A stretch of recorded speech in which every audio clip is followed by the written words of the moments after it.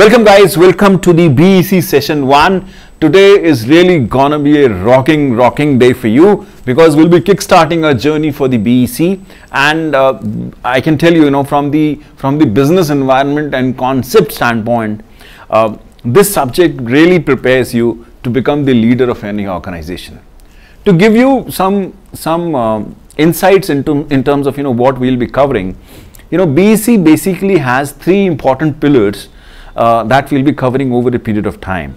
On one side of it, it will really prepare you from the risk and the governance standpoint.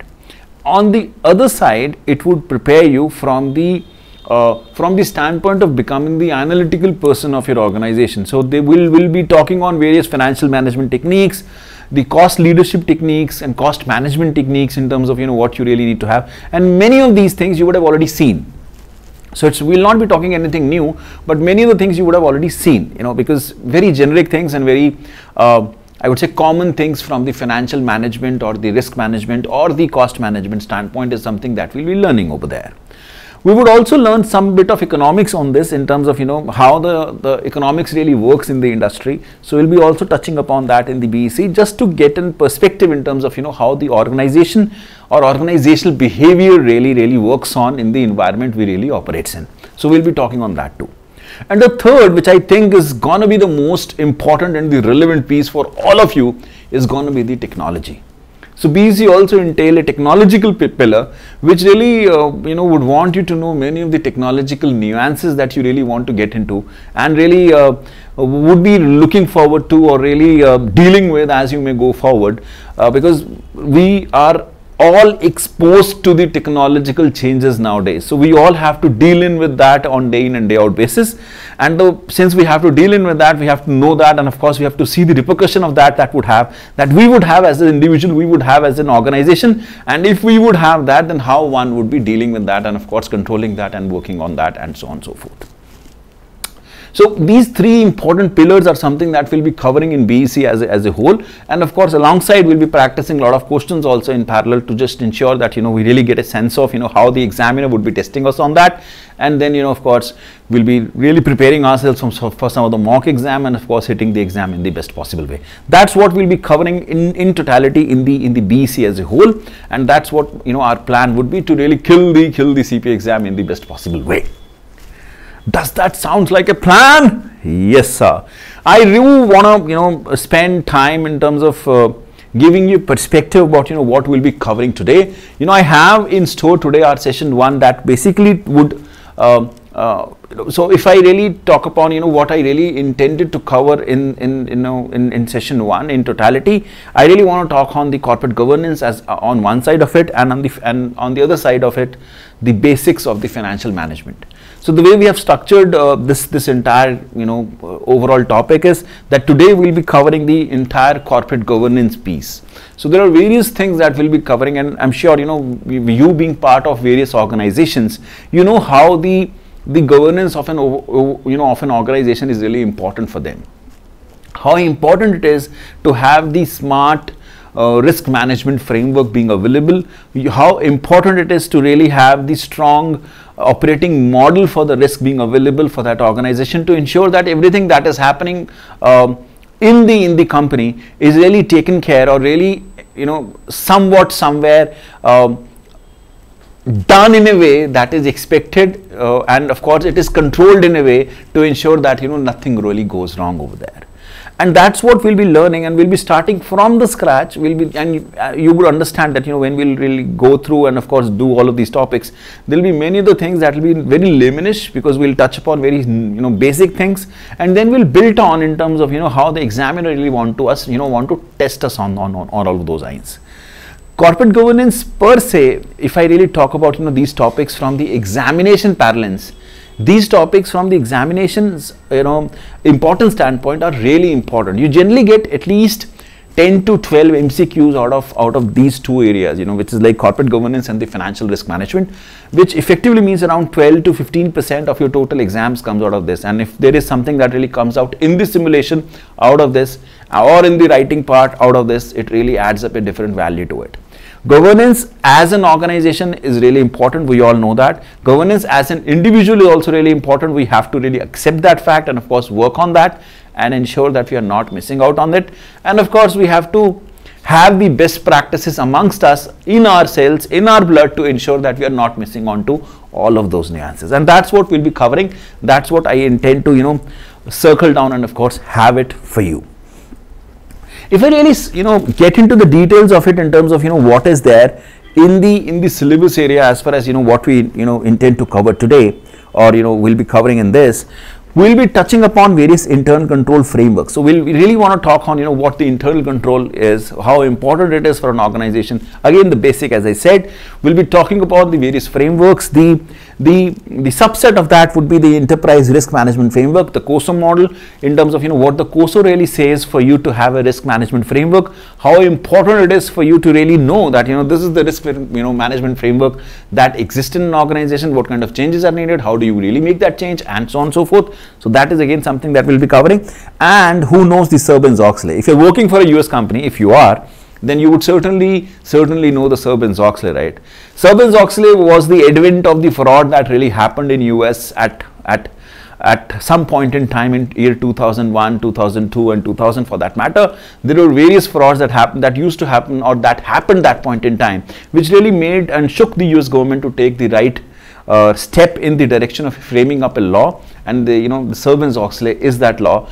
It is very important and very imperative, you being part of any US corporation, to really know this and understand this and implement this in your own organization. There are various cases that we'll be discussing on ongoing basis in our sessions to give you a practical insight of what has worked for various organizations and what has not worked for various organizations. I do have one case to be discussed today. I'll bring a slide in a while wherein we'll start off with various things that we really needed to know from the standpoint of what the governance of an organization is and how important it is for an organization to not to do what happened in that particular case. And I'm talking about WorldCom, my friend. We'll touch upon that in a while in terms of what that is. But what happened in WorldCom was again a function of what really didn't work well from the governance standpoint over there. We'll touch about that in a while, but stay on, hold on to your seats. We'll really get in there. And after that, we'll also want to touch upon the business processes. We all know processes, right? Whether it is account receivable, accounts payable, the payroll, the HR, we all know that, right? Now over here we'll probably have a quick glance of what kind of processes are there, how are you really thinking about those processes, what kind of things you really need to know from those processes standpoint, how do you really need to have synergies in these processes, controls in these processes, and so on and so forth. So it's more like understanding the processes and of course the management of it. Both of that is something that we'll be understanding and of course correlating to. And towards the end, we do want to cover the financial risk management and the risk management again, part 1, part 2. It's more like this will be the starting point for you to understand the financial management as a subject. So we'll start off with various small things, be it the interest, be it the risk, be it the simple interest, compound interest, effective rate of interest, annual interest, and so on and so forth. So we'll start off with that and then we'll build upon that. To cover all of these topics in one session is something which will be too much for you. So what I've done is that what we have done is over here is that we'll be covering first 4 topics, which is internal control framework, enterprise risk, Sarbanes-Oxley, and business processes in today's session, and we'll be taking on the financial risk management next week, wherein we'll be touching upon I would say the basics of the financial management, and we'll start building on in terms of what we intend to cover from the FM standpoint in the next session.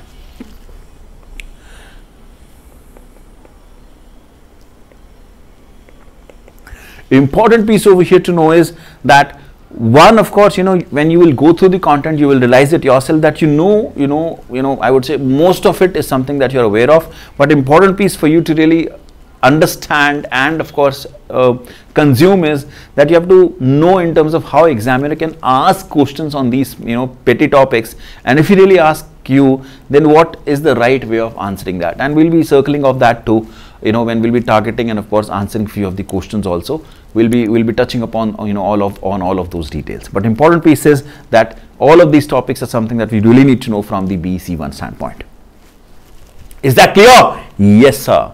Now, just to before we really just start and of course get on to the discussing about it, I just in the interest of time and of course just to have these sessions on track, we won't be taking any queries in between the session. So we'll be breaking out in some time during the session. So in that break, we'll be practicing few questions and of course take queries, and of course towards the end also we'll be having again a Q&A wherein we'll be taking the queries. But till that time, we'll be just going to ensure that we are taking the best output from the time. We won't be taking queries in between the discussions. Does that sound like a plan? Just wanted to again do a sense check, guys. I hope I'm clearly audible, guys. Anyone can confirm? No gaps on that, right? Jyoti, you joined late, buddy. You can hear me, right? Jyoti. Yes, sir. Yes. See, Jyoti, I never forget you, right? Thank you. All right. So before we really, going over there, there is one important piece that I wanted to start off with, today, and we'll talk on the theory in detail. But one very important thing that I really want to talk on and really want to discuss on is the case of WorldCom. What happened in WorldCom really lays the foundation of, how the corporate governance of an organization should be, how important that is, and how relevant that is for you to ensure that you're not missing out on that. And for that, I have, a slide over here that I really want to talk on and of course discuss on. This is the slide I really want to talk on. Just look at these two gentlemen and think about, have you ever seen them? Have you ever somewhere known about them or read about them in some way or the other? Have you seen them, know them? When you would somehow, somewhere, I would say scan and search about them, you would get to know about these two gentlemen, that these two gentlemen were the top-notch or leaders of a very well-known organization. Yes, my friend, I'm talking about WorldCom.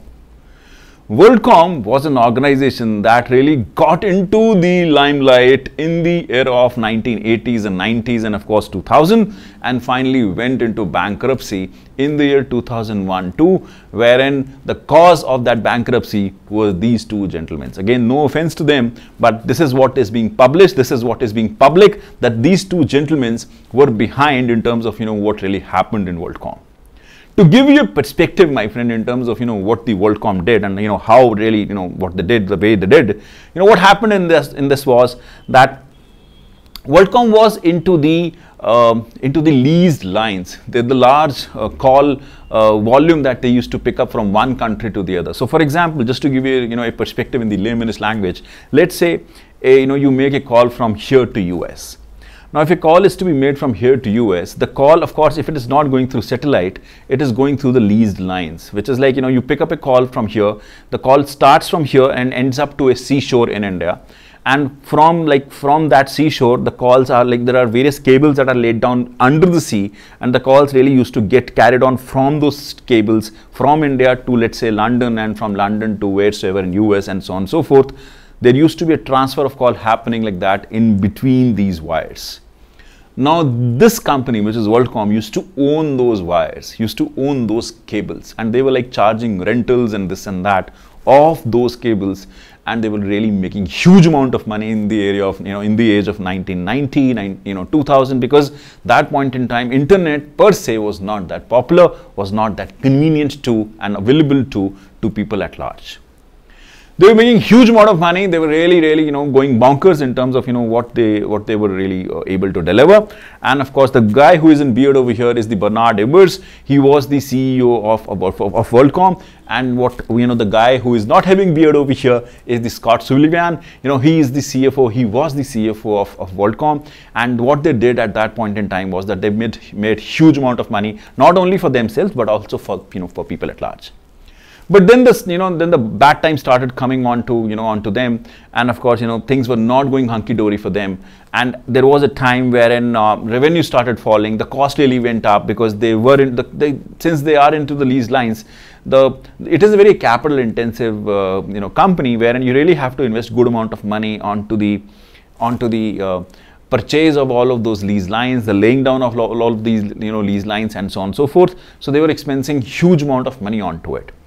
But what happened was that Bernard was a no-nonsense guy kind of a thing. He didn't like any surprises. He said that, what I've committed to the fraternity, to the people at large, to the public at large, that is to be delivered. And of course, Scott was, he was what the Bernard used to say. What they started doing was they started playing with numbers. They started playing with accounting. And that's what we really call to be management overriding the controls or doing something which is not right and so on and so forth. Governance was really taking a backseat over there. So what they did was they started capitalizing their expenses.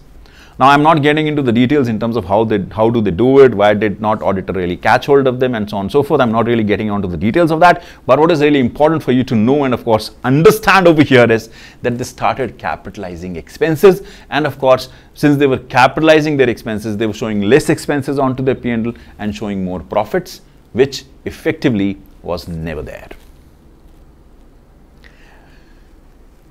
It kept on happening for a good amount of time till the time when internal audit team really hit them. There was an internal audit team, and I do not have a photograph of a lady over here. There is a lady named Cynthia Coopers. She was the one who was heading their internal audit at that point in time, not like head of the internal audit, but she was like on a decent level in the internal audit. She really pointed out and of course reached out to Eberts saying that something is not right in the numbers. We are not convinced the way the P&L is being showing and so on and so forth. It started off from there. It really picked up the heat of the media. It really picked up the heat of the directors, of the people at large, and rest is history. In 2001 or 2, I think, that was the time they filed for the bankruptcy. And of course, huge losses that really came up, to the light of people. They effectively made huge amount of money, even towards the end of, bankruptcy also, they really made a huge amount of money that point in time. Just before the bankruptcy, they took the dividends, they took the stock options, they sold their shares and so on and so forth. There was a lot that happened that point in time, and they made huge amount of money, which they later on got caught. And of course, they were being imprisoned, and all of them were being thrown out of into the jail and so on and so forth. What is important over here, why I'm really telling you this story is that what is really important over here is that we all should understand the importance of the governance that is there in an organization. We all should be able to appreciate that governance is one thing, that is something that you have to display in anything and everything that you do in an organization, and that is what is expected out of you. And that's what we are really kickstarting today, my friend, when we are talking about the corporate governance at large. We're really trying to understand as to what exactly is there in the governance, and how you, when you would step into any organization, you really have to display your behavior and of course your overall delivery when you will get into any organization. There is a lot, my friend, that examiner really expects out of the corporate governance. If you really see the weightage of this I would say this chapter, this really has at least 10 to 12% of the total exams coming out of this area, which effectively means at least 10 MCQs kind of a thing are expected out of this area, and you may get to see a, some way or the other this being tested out in a simulation too. I'm not saying this example per se, but this topic that we'll be covering today from the corporate governance standpoint and the other areas that are very heavily tested in the exam. So buckle up your belt, we are trying to deep dive into it. Alrighty, moving on to the COSO. I'm just starting off, my friend, in terms of what we really have to cover here. And what is COSO? COSO is nothing but the committee, my friend, that is there on the sponsoring organization. Committee of sponsoring organization is called COSO. We all have to understand that. What is really needed to understood over here is that this was being thrown up by the Tradeway Commission that came up in US, that really wanted to point out the gaps that are there in the control environment. So COSO was being formed to make sure that enterprise really understand what is really happening on the control side of it. It is an independent private sector initiative. Do not forget that it is not a government organization. It is a non-governmental organization of 5 financial professional associations. I'm just trying to give you some theory and background behind that so that you're really aware of it. In 1992, COSO issued internal control integrated framework to assist the organization in developing a comprehensive assessment of the internal control and its effectiveness, so called the best practices that the organization should be really working on with. Got it, sir? Now what is important over here for you to really know, that from the internal control standpoint, there are 5 components to it and 17 principles and 3 objectives. I really want to highlight this. You know, these are few things, my friend, that examiner loves testing you on. He plays around with these objectives, these principles, and of course these components a lot of the time in the exam in the form of MCQs. You really have to be aware of that.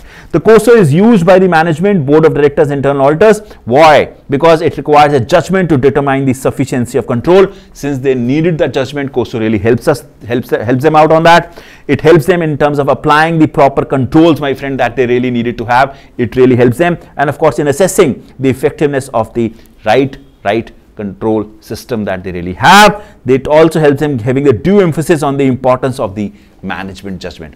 What is that for you to take away from here is that you should know that COSO is an organization which is really working for the benefit of organizations at large, and of course helping people in all of these grounds.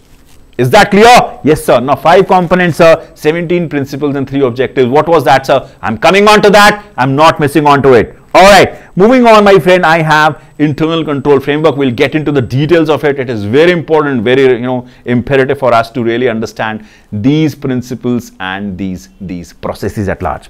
Now, what is internal control? Okay, sir, we know internal control, sir. This is not new to us, sir. We are part of various organizations, sir. I've worked for various organizations, so we know that, sir. You know it, my friend. I'm sure you would know it. But what is really imperative in the CPA exam is that we are able to understand how examiner really asks us on that. Internal control you would have handled and of course seen and read in some way or the other in various formats, and you would have somewhere have written also onto it in any of the question that you would have got, more of a theory based question.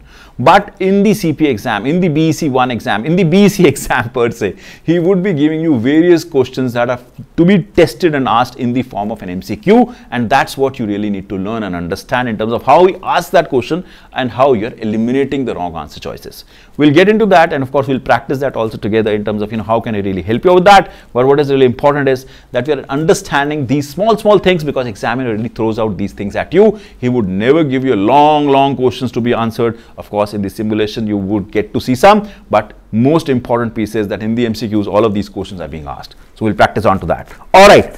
Now, what is internal control? Internal control is nothing but a process that is effected by manager, governance and other personnel designated to provide reasonable assurance about the achievement of objectives. Now, what are these objectives, sir? We really need to understand the objectives, sir. Objectives of the entities are 3. We all should know it. Objectives of the entities are 3. There are 3 objectives. There are 3 objectives. Sir, why are you repeating, sir? I am repeating, my friend, because it has to get into your blood. It really has to get into your blood. There are 3 objectives of an organization. Number 1, reliability of the financial reporting.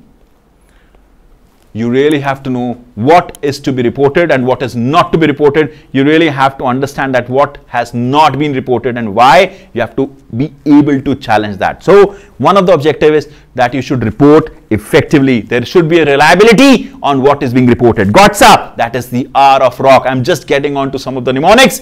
The objectives of the organizations are rock. R for reliability of the financial reporting. Then what? Sir, effectiveness and efficiency of operations. Sir, we all know that, sir. I am made for it, sir. I have to handle that. Operations are really up to the mark. There is no gap onto that. Yes, and that's what you really need to do. The effectiveness and the efficiency of operation is the second objective. You have to understand the operational effectiveness. Now, we are knowing the reporting effectiveness. We are knowing the operational effectiveness. Moving on to the compliance objective or compliance effectiveness, which is compliance and rules and regulations are to be complied with. ROC, the regulatory effectiveness, the operational effectiveness and the compliance effectiveness or objective, as we may want to call it, are the objectives that you really need to be ensuring that you are having that in your mind.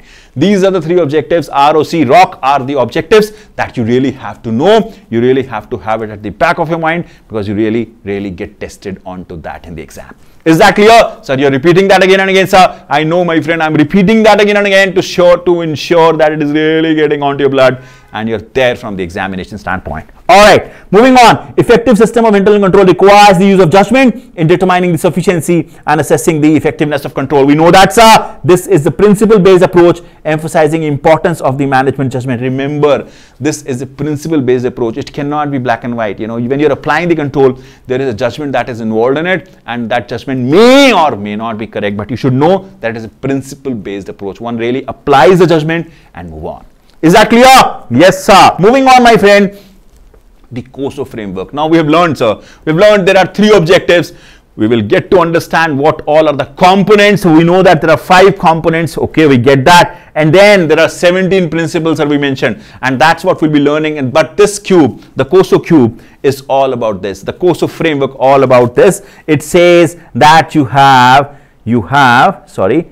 operations as an objective, reporting as an objective, and compliance as an objective. We all know that. These are the 3 objectives, sir. ROC, sir, we know that, sir. It is in our blood, sir. ROC are the 3 objectives. All right. Then there are 5 components of the internal control. We have control environment. We have risk assessment. We have control activities. Don't worry, we'll get into the details in a while. But you really need to know in your mind, in your heart, that you have C, you have R, and then you have control activities, then you have information communication, then you have the monitoring activities. We call it crime. We'll get into it in a while. We'll call it crime. We'll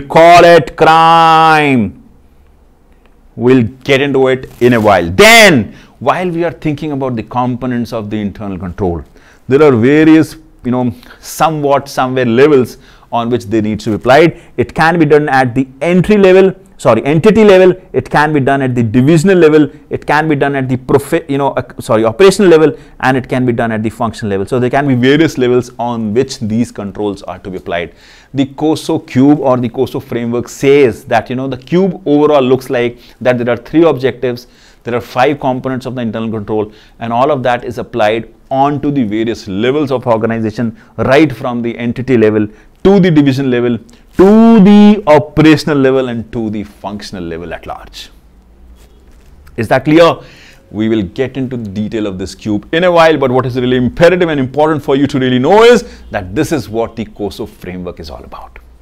Is that clear? Yes, sir. Moving on, my friend, we have 5 integrated components of the internal control. We all know that, sir, and that's what you highlighted, sir. That's what you mentioned. That is nothing but the crime. Yes, my friend, I'm loving you for that. There are 5 important components of the internal control, and that is what we call crime. Number 1, that is control environment. That is the tone from the top. The component of the internal control. What is the first component of the internal control? It is nothing but the tone from the top. That is the control environment. You would do what the organization really believes in, what the leadership really believes in. That is what it is. For example, I'm just taking an example. For example, Wipro is Wipro because what Azim Premji really thinks of has been flowed down in the entire organization. They are very good in their ethics, excellent in the ethics of an organization, and that is the tone at the top because it is being driven from the top. Control environment is being driven from the top. It is the tone of the top. Do not really forget on that. All right. Now, we'll get on to the detailing of, of this in terms of, what this really entails. We have a control environment, that is the C. Then we have the risk environment, my friend, that is the R. Then we have the information communication system, my friend. That is nothing but the I would say lifeline or the communication of any organization that really they have to deal with. And then you have the monitoring, my friend, and then you have the existing control activities. Very important, my friend, that we're really understanding that, we are not missing on to that, because all of these important things are being heavily tested in the exam. Should we go and get into the details of it? Yes, sir. Alrighty. Now, like the way we have control environment, we say it to be the tone at the top. When we get onto the risk assessment by the management, that is where management has to see that do we have any kind of misstatement or the fraudulent practices that are there in the overall organization. They really have to understand that do you have any fraudulent or material, somewhat financial statements that are there in the organization? Are they really complying with the law or it is a law breaking kind of a thing. They really have to do that in the risk assessment. Remember, my friend, we are doing the crime. Do not forget that we are doing the crime. We are really going one by one on all of the components. We have learned over here that there are 5 components: control environment, risk assessment, control activities, we can say to be existing control activities, then we have information communication, and then we have monitoring activities. That is called crime. We're doing crime. We are going it one by one. We are really done the control environment, which is nothing but the tone at the top. Then we have done the risk assessment, understanding that you have to do the assessment. The management has to do the assessment to understand that do we have any kind of fraudulent or misstatement in the financial statement? Do you have the law abidance onto it, or it is law breaking? Got it, sir?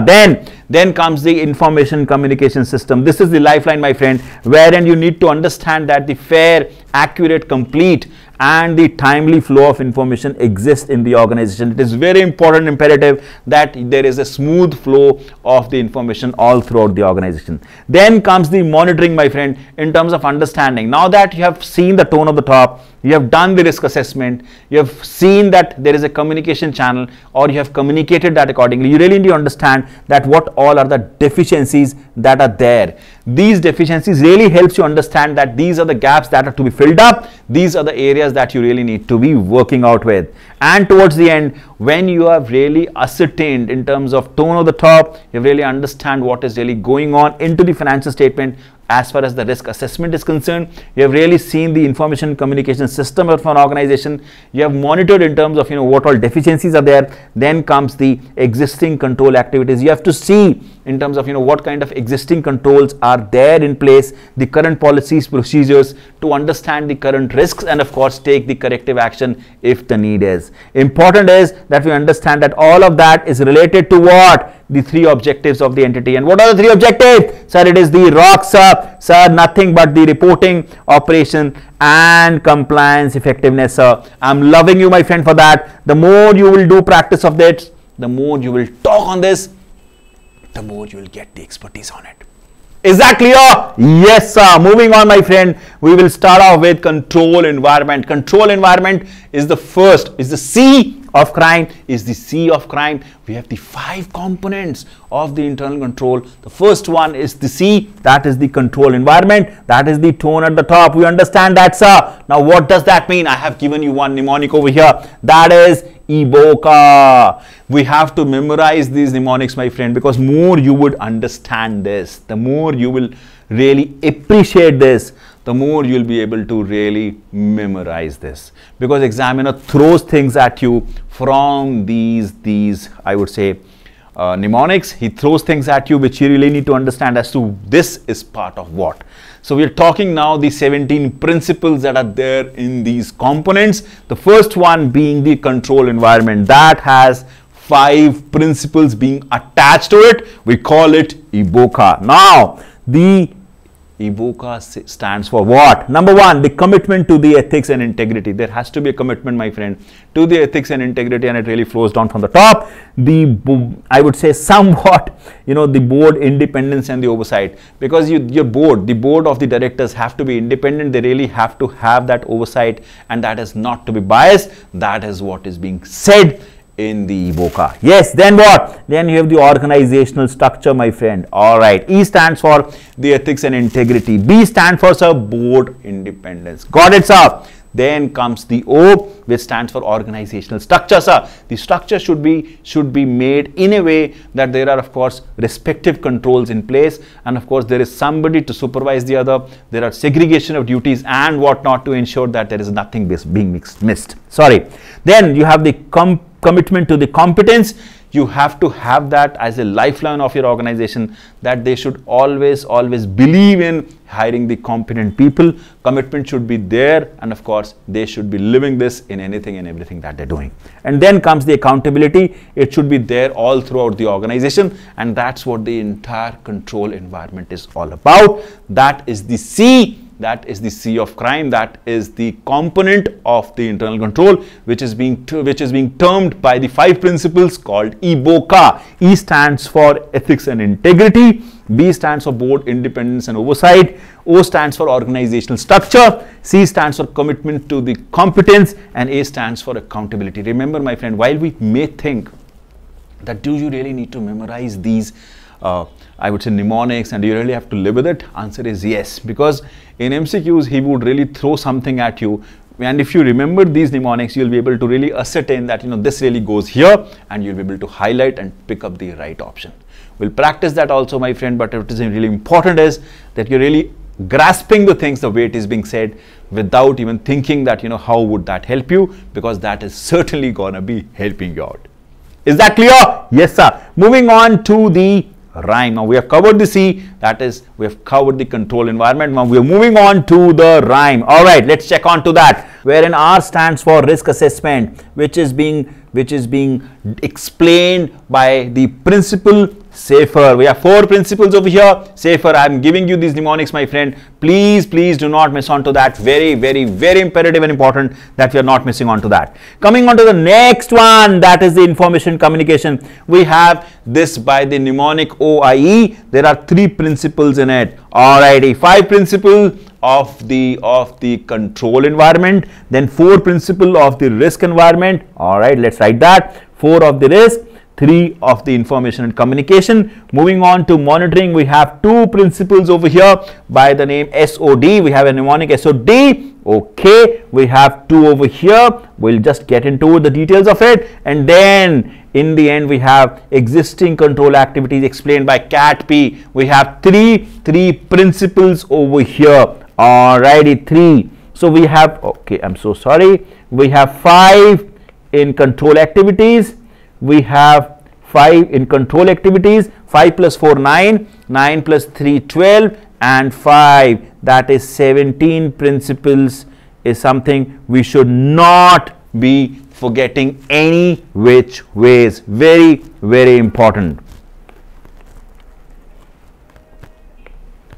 17 principle we should not be forgetting any which ways. Now going on to the risk assessment, we have 4 principles in the risk assessment that we really need to know. We have to be able to specify the objectives. I'm sorry for that. Specify the objectives in terms of what is the objective of the assessment that we have. We should be able to identify and analyze risk. All right, and then we should be able to consider the potential of fraud, what can go wrong in an organization, and then we should be able to assess and identify the changes that are needed. We are really gonna be tested on this, my friend, in the exam, and we really have to know these mnemonics to ensure that we are not missing on to it, because he generally tests us on that. We know that SAFER mnemonic stands for the specific or the specify objectives. A stands for identify and assessing changes. I'm not going by the sequence. Then you have the identification and the analysis of risk, and then you have the risk stand for R in SAFER, and then considering the potential of fraud, which is the F of SAFER. Very important that we are not missing on these mnemonics. He really tests you on this. These are the 4 principles that are there in the risk assessment. Getting on to the information and communication, my friend, we have the three principles over here, that is O, I, and E. You have to memorize that. You have to know that so that you don't miss on that. We have to, by O we mean obtain and use information. You should know it. You should be able to understand that in the information and communication system, one should really be able to obtain and use the relevant information. Then you should be internally communicating that information, that is the I of OE, and then in the last we should be able to communicate with the external parties. So think about you communicating with the external auditor, or you're communicating with the people at large, you're communicating with the press, you're communicating with the public at large. All of that really comes up in the communication to the external parties, and that is the O, I, and E of the information and communication. Very important, very imperative that we are not missing on to it. Coming on to the monitoring activities, sir, SOD, sir, there are two principles. Number 1, ongoing or the separate evaluation. That is something that you really need to have from the monitoring standpoint, and that's what one should be really doing when it comes to the overall monitoring of the activities. Then the communication of the deficiencies. Now you have to communicate the deficiencies. That's the ultimate aim, right? When you're monitoring the activities, your aim is to understand what is really going wrong, and if you really know what is going wrong, then you should be able to communicate that too. Then comes the existing control activities. That is nothing but the CAT P. We'll have to select and develop the control activities. We know that's then select and develop the technological control. So control activities that are there, which can be manual, can be automated. The technological control goes, in the second principle, and then comes the deployment of the policies and procedures basis what you have seen, what you have observed. Effectively, if you really go through the control, I would say components of the control, you will understand the entire life cycle of the control in terms of what the control should be, how they should be looking like, and what you should be doing. That is nothing but the control activities. 5 principles, we know that. That is what 5 principles are. What are those 5 principles? Can you tell me that? Yes, sir. Those 5 principles were EBOCA. Yes, sir. I love you for that. Then comes the risk assessment, my friend. There are 4 principles. That is nothing but the SAFER. We know that, sir. Then comes the information and communication. Sir, how many principles there? 3 principles there. What was that? That is OINE. Coming on to the monitoring activities, that had 2 principles. That is SOD. And then coming on to the last one, which is the control activities or existing control activities. That is nothing but the CAT P. That is the normal controls, and then the technological controls, and then nothing but the policies and procedures. What you really need to have that. What is imperative over here is, my friend, that you're really revising this again and again, and not forgetting these mnemonics. The more it will have in you, you will have that in your blood, the best it is for you to really handle those questions in your exam. Is that clear? Yes, sir. Should we go and move out? To the other areas? Yes, sir. We have done the crime. Crime are the components of the internal control. We have done the 17 principles of the internal control that are being there in these components. All right. Moving on. What is the requirement of the effective control? There are 2, I would say, pillars to it. One is, of course, to have the general requirement, my friend, and then to have the specific requirement. What is the general requirement? We all know that, sir. The general requirement of any control is nothing but the 5 components and the 17 principles. That is the basic need that one would need to have from the standpoint of having and ensuring that controls are there and they're working effectively. All the components and principles that are relevant should be present and designed and implemented in the internal control system. That is the general requirement. We all understand that, sir. And then operating as designed in the internal control system. Now you may have a control, my friend, but is it working effectively or not? You have to test that. You have to understand that. So you really have to do a design check of it, that the way it is being structured, is it right? And then the way it is being designed, is it really operating effectively or not? So you have to do that check to ensure that you're really having a full grasp of having an effective control. And then all the components should work together as an integrated system to reduce risk to an acceptable level. I'll give an example to it, my friend. I have seen, and this is something that is also relevant from the Sarbanes-Oxley standpoint. In your organization, whatsoever organization you're part of, there would be a process of any visitor coming on to your office, right? The visitor would come on to the I would say the ground level, wherein you would have a guard sitting out here, and they would be like entering your name and maybe taking your credentials, your ID proof and all of that, right? Scanning that, and of course having that as a copy for them. And then that person goes from lift to respective floor. Then the person gets out and of course gets into the organizational help desk or reception. Then on the reception, the receptionist takes care of who the person is, and of course then he is introduced to somebody, and the person comes up, and the escort happens, and of course the entire process works out. Now this is the control, right? The control that only legitimate person should enter into enter into premises. Now from the design of control, the way it is being designed, guard having there, receptionist having there, checking XYZ things and so on and so forth, it seems that everything is effective. So first is to check the design, that is it effective design? Can you bypass this? So from the designing perspective, everything is fine. But then comes the effectiveness. Can somebody get into the lift without signing that register in front of a guard? If there is a possibility that you can really get out and get into a lift without having a sign off with a guard, there is a big time problem there. Then while the control is designed properly, it is not working effectively. because you have some lacunas, you have some gaps into it. So on one side, you have to check that, what is really working out, what is really happening.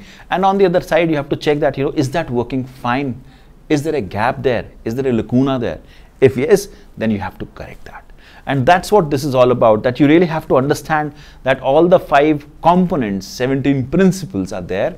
Then you have to understand that design is right. Then you have to understand that they're working effectively and they're working as an integrated model. So it should not happen that, guard is doing their job, but receptionist is not. Or you have a, swipe in, swipe out, and, the gate gets open because there is a swipe in and then swipe out, but that is not working effectively. And you can use, the closure and the opening is not happening, in a right way, and people are really passing by. That should not be a problem.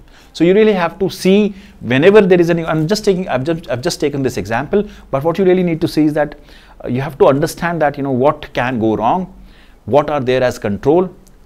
Is that okay from the designing standpoint? Is that okay in terms of implementation? Is it working effectively? Is it working effectively holistically from the integrated standpoint? And so on and so forth.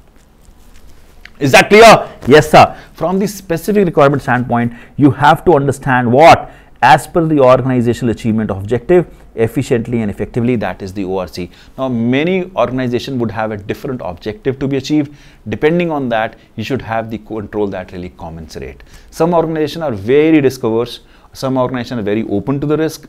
You really have to understand what is the philosophy of an organization, and depending upon that, you would lay down the relevant controls onto it. Is that clear? Yes, sir. Now moving on, my friend, the COSO framework and the audit framework. I just wanted that to be here more to understand, to give you a perspective as to what this is all about. All right.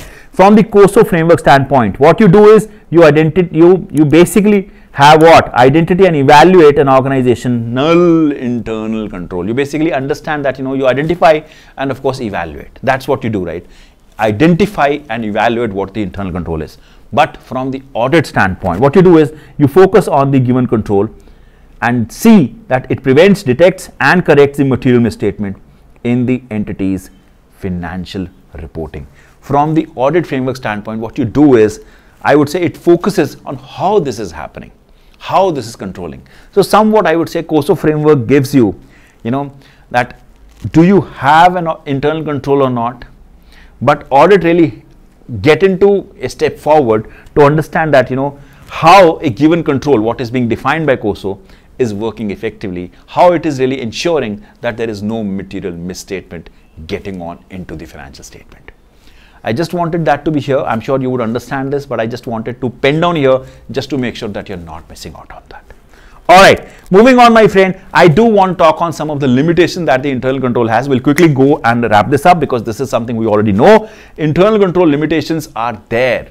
While we all want internal controls, but having an internal control in an organization doesn't mean that nothing will go wrong. There can be various things that can go wrong despite having internal control. Why? Because it doesn't prevent bad decisions.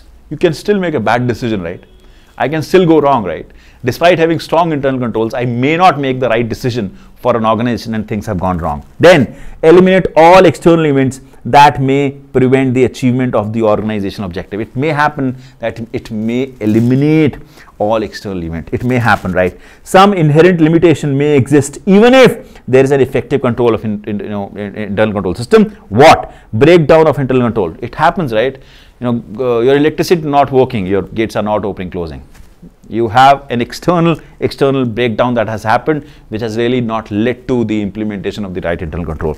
There can be a faulty judgment. Control implementation is somewhere dependent on on you taking a judgment at that point in time, which may or may not be right. It can be a concern. Issues with the suitability to the organizational objective. One of the organization is very risk averse, the other one is very, very aggressive. There cannot be one set of internal control that can be applied to both. If you apply it, there can be a gap. Circumvention of control through collusion management override of internal control. Who doesn't know WorldCom over here? We know that, sir. That is now in our blood. We understand that if there is a collusion, if there is an override of control, then also internal control framework will go for a toss, and we can get to see something like WorldCom. We'll also talk on Enron in a while, because Enron is also one of the important area that you should be knowing. There are various components of the content that we'll do together. We'll understand that things are really going on, how things can really go wrong if people are not doing what they're supposed to do.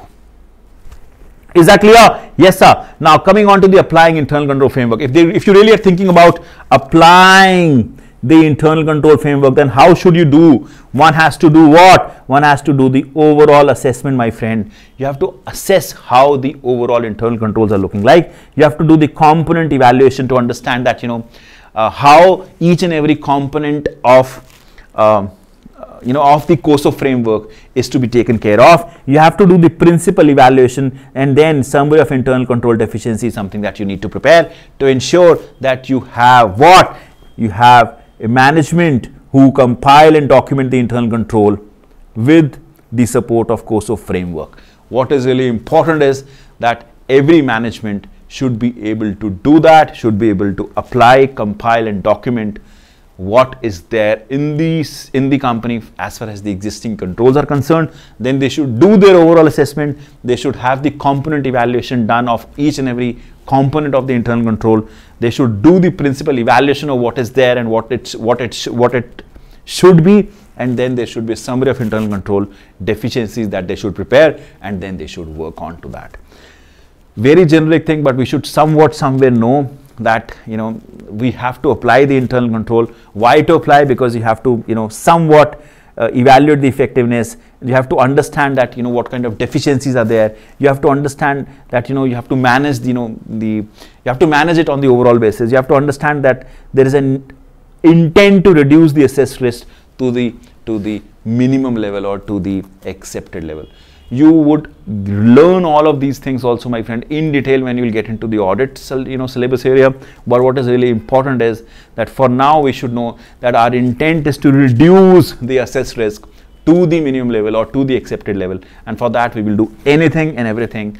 And for that, what we really need to do is that we should have the effective implementation of the internal control, which means that you need to have the overall assessment of the current system. We should have the component evaluation of various components. We should know that there is a principal evaluation that is to be done for the organization at large, and then we should be able to understand that which all of the deficiencies that are there, and we should be able to correct it. Very generic, we all understand that, but it is imperative for us to really have a recap of that again and again, so that we're not missing on to that. Some of the common risks, my friend, that are being identified in COSO, I think for you, what if you do not have a internal control, what can go wrong? Let's go wild on that. If the internal control is not there, or control systems are not there, or COSO is not there, what can go wrong is that you may have a material omission or the misstatement, or that can be unintentional, right? We didn't plan for it. It was not a WorldCom case. We didn't plan for it, but things have gone wrong because we didn't anticipate that. There can be a fraud, my friend. What happened in WorldCom, right? There can be fraud, right? You're doing that intentionally. There can be a big time issue. Management override any control. Again, personal gain, right? What happened, what Bernard Ebbers did, right? What Scott did, for their own money, right? They really need the dividends. They really need the shares to be sold at a higher price. So they didn't wanted the share price to fall. And of course, they were giving wrong profits. No, not done, sir. Illegal act, violation of the government regulation. What happened in WorldCom was again something that is illegal. You can't do that. You can't deceive people like this. You cannot do that. Again, to manage all these risks, management select, develop and implement control in response to the assessed risk. For this purpose, management considers what? Very generic, my friend. We understand that they consider the laws and the rules of the related to the entity, the nature of the business of the organization, the competence of the personnel, and of course technology that is being used. Very generic thing, my friend, but what is imperative over here that we understand that these are the things that you should be having in your mind when you're really thinking about applying a control in any organization.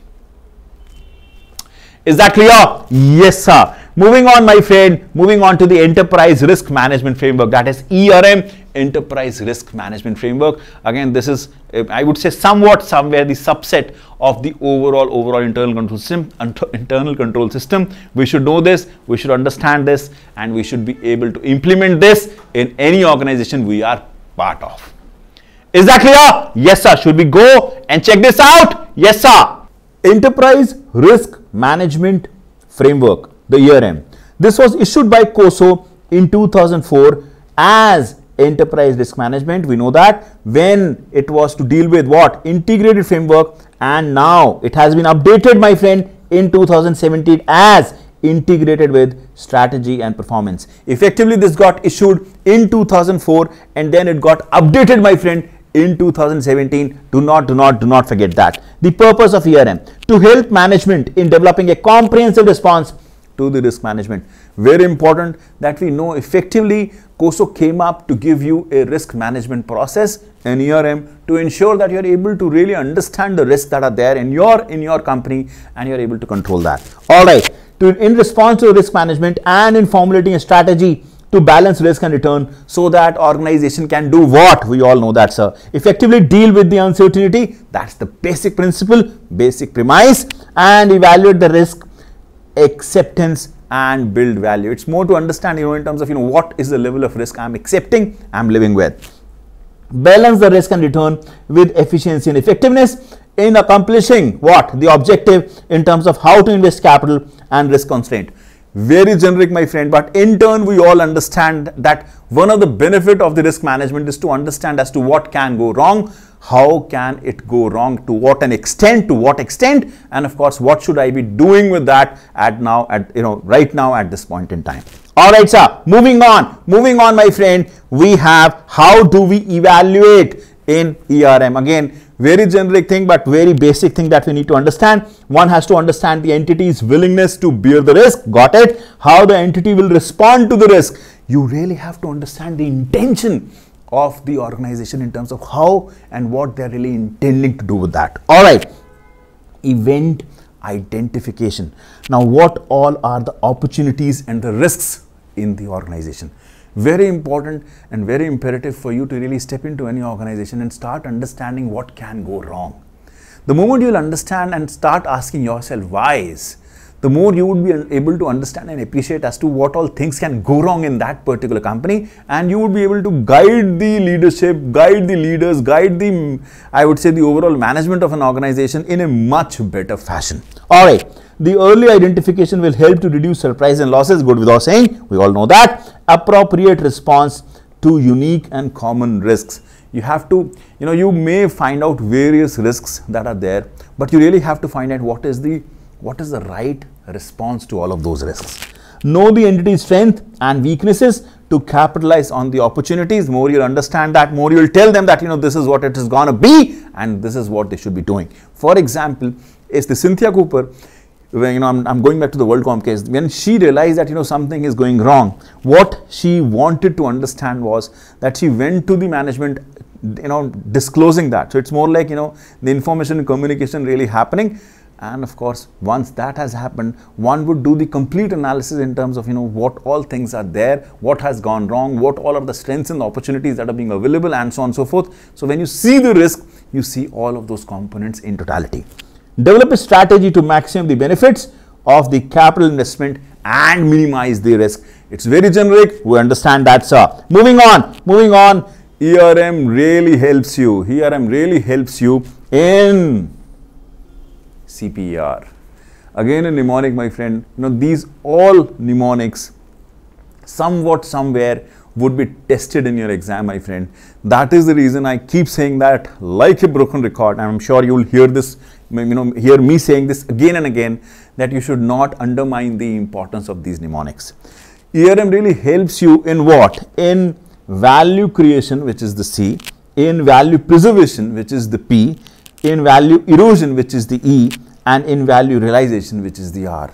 So CPER is something that ERM really helps you out with to ensure that you're not really missing on to that. The purpose of each organization is to provide the value to its stakeholders, and for this ERM helps the management to take the decisions of CPER. All right, value creation. How does that help? Return on the invested capital. So that cost of capital is always less than the benefit. It's a basic cost benefit analysis. Your benefit should be more than the cost, and that's what ERM really helps you derive. ERM really helps you have it in your organization. All right, value preservation, which is like sustaining operating profit by performing ongoing operation efficiently and effectively. Now this is, value preservation is something which is very common nowadays, and many of the folks, again I'm just trying to make it more relatable to it, but many of the organizations have now started looking on to things beyond profit. They really want to see that how things can go wrong if they're not thinking about the environment. So it's more like sustainable reporting kind of a thing. They are now really thinking about what is the damage that a company is doing to the environment, to the earth, to the water, and so on and so forth. So they are really trying to capture that or understand that, and of course take the right action for that. Important is that you are really having the strong ERM that helps you to understand how value of an organization is being preserved. It's more like how your operations are being effectively and efficiently managed, not only from the profitability standpoint, but also more holistically from the environment standpoint too. Again, I'm just adding a layer to it, while it is not to be just taken up in the direction of a value creation, but it is to be considered in the from the point of view that you are able to contribute to the environment to the best extent possible. Got it, sir? Value erosion, to ensure what? There is no erosion of value due to faulty strategy and inefficient operation. So if you would have that kind of a system available that would highlight something like this, you'll be able to have the you will be able to minimize the damage that you have or loss that you would incur at that point in time. Value realization, value received by the stakeholders either in the form of dividend or in the form of capital gain. Again, that is something that is relevant that all of us would really need to understand. Meaning of value is what? For profit making organization, value means strategy to balance market opportunities against the risk, which goes without saying, sir, for not-for-profit organization or government entities. That is, what is the value there? The inflows should be more than the outflows. That would lead to value, and that is to be future oriented, because that should keep coming. That should not be a one-time event. Profit organization would always look for, of course, having rewards more than the cost. But not-for-profit organization would always look for that, the inflows that is really coming to the organizations are more than the outflows. Is that difficult? No, sir. Sir, we are FinTrammers, sir. Nothing is difficult for us, sir. We will get into it, and things are really getting into our blood. All right. So the organization should have mission, which is objective, that is called why, and a vision, which is strategy, that is called what. The organization should have this, and of course, they should have a core value, which is ethics, culture, and belief. That is how. So you should have why, you should have what, and you should have how to ensure that all of these things are taken care. Why means you should have an objective, so that organization should have a mission. Your mission is your objective and you should have it, and then comes your strategy, which is like how you would achieve it. So you have to understand to create value for its stakeholders, and to have a core value, which is nothing but having an ethics, culture, and belief, and that is what the how would be. Very basic things, my friend, but it is important that we are able to have this thing fitted onto our mind, that we have done the internal control, we know the risk now, we're talking about COSO, we have done COSO, we now moving on to the enterprise risk management as to what one should be doing at the enterprise level, how would that be done, what kind of things an organization needs to do, and so on and so forth. Is that clear?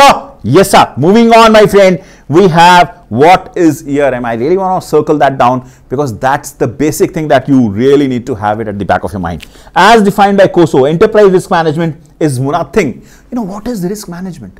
ERM, what is that? That is nothing but what? The culture, capabilities, and practices, and integrated with strategy setting and performance of the organization, relying on the managing risk in creating, preserving, and realizing value. Important piece is that you have a system in place that deals with what? That deals with culture. Of course, you have a culture of an organization which has core values. So maybe a risk averse guys or a risk taker guys, that would define, kind of ERM that you would have in an organization. The capabilities in terms of competitive advantage or any kind of advantage that you currently have, or processes that you currently have in terms of ensuring that you have the capabilities of managing the operations in the best possible way or not. All right, then what? You may have practices, my friend. Anything that you have been doing or continually applying in terms of things that you are doing on the ongoing basis. If that is there, then that is also part of your aim. And then integration with the strategy and performance. Why do you exist? What is your vision and strategy? Again, the why, the how, and the what piece of it really comprises of what the ERM would be made of or comprise of. The mission and the value correlate with the strategy and the business objective. It goes without saying, ultimately your mission, your objective somewhere should relate to the overall objective of the firm. There are few areas, my friend, which you may need to take it on a piecemeal basis, because it is more of a theory over here. But with the examples that we would do, with the practical discussions that we would have, it would be much easier for you to really have that in your mind when you would hit the exam. But one thing that you should not forget is that these mnemonics are of super important things. Mnemonics are being given and defined for you to ensure that you're not missing on the important things from the MCQ standpoint.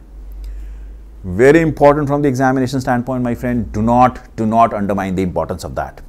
Is that clear? Yes, sir. Moving on to managing the risk. Let's go and now start managing it. All right. An organization must continually review and manage the types and amount of risk it is willing to accept in its pursuit of value, taking into consideration the mission and the vision of the entity. Got it, sir? You should have what? A reasonable expectation, my friend. It will be dependent on the risk assumed. Now you cannot, let's take an example. I'm a risk-averse organization, I do not want risk to be there, or I want to minimize the risk. So I would need to invest more and more on the control activities to ensure that I'm really getting the least risk possible. On the other hand, I'm a risk-taking organization. I'm more, open to taking risk and all of that. I really want to see the profits. For example, you being an investor, right? You being a risk-averse investor, you may, invest in government securities. But then you would get less return, right? Because you are investing in the government securities. But if you're a risk-taker, you want to invest in the stock market, you want to invest in the futures, the options, and so on and so forth. So you're really taking the risk over there. If you're really taking the risk over there, you would get more return, but you have more risk over there. So it really depends on the kind of organization you're really part of, and that would somewhere relate to how you're managing the risk or how much risk you can manage. All right. You have to understand the risk appetite. Now, I can be a person who is investing in the government securities, or I can be a person who is investing into the stocks, the futures, the option. My risk appetite is certainly going to be impacting the kind of risk that I'm getting exposed to. The willingness to assume risk for an organization, that is mission and the vision. So what is the vision and the mission that I have? And then relationship of values and the risk appetite. Now, directly related this is, which is where the risk assumed is independent variable and expected return is the dependent variable. We all understand that. The more you would take the risk, the more return you would get. So you have a dependency on the expected return on the risk that you're assuming. Very basic things, my friend. I do not see that these are the things that would be new to you, but we really need to understand that examiner wants you to know this and how he would throw a question at you in terms of these areas and how you would answer that. We'll see that when you'll practice questions, but important is that we should understand that this is how the content and the material really says us to be prepared for. Is that clear? Yes, sir. Moving on, ERM must consider. Now, you are thinking about an ERM of an organization. Now, that must consider what? The risk inventory. All the risk that can be impacting the entity. Got it, sir? The reasonable expectation. Again, balancing, right? How much risk I want to take and how taking this risk, how much I can expect. There should be a reasonableness. The amount of risk of having strategy and business objective that is appropriate for an entity, recognizing that no one can predict risk with precision. So you really have to be reasonable in terms of your expectation that somewhere we have to live with it, come what may. All right, business context, factors that may influence, clarify or change an entity's current and future strategy or a business objective.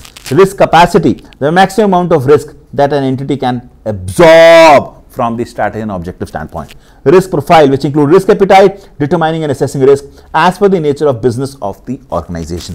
Entity, wide risk use portfolio view. Related areas include the ability of entity to absorb risk in its ongoing management effort. So it's more like, you really have to be somewhere, understand in terms of, how an entity should be somewhat relating to all of these areas to ensure that you're taking you're defining the right ERM considering the entity's objectives and the mission statement that they have. The portfolio view, a composite view of the risk and of course what entity is really facing off. The organizational sustainability, ability of an entity to withstand the impact of large scale event. You really have to understand. I'll give you a classical example on that. I have seen a very practical example coming on these lines, wherein we had an oil company having an oil rigs under the sea, and though one of the oil rigs got opened up, and I'm talking about a company which I can really now name off, is the British Petroleum. Now let's say they had an oil rig really that really got busted under the sea, due to which various aquatic animals and of course fishes and various other I would say the animals in the sea got impacted and they died. And of course on the seashore it was all black and this and that. That point in time BP was fined like nth $1 million kind of a thing. Now this is what the operational sustainability is all about. You really have to understand how sustainable or how operationally you are sustainable from the standpoint of the business that you're in order to decide what is the right course of action and what should be the right ERM for yourself. Again, an example to really have that stick onto your mind.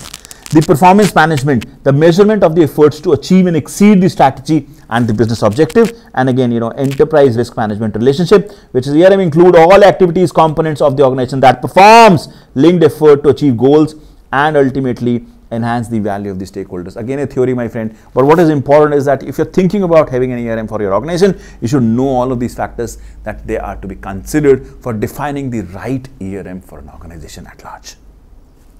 Is that clear? Yes, sir. Moving on, my friend, we have the components of the ERM. Now remember, my friend, we did the components of the internal control, right? We did that. There are 5 components of the internal control, and then we did the 17 principles of the internal control.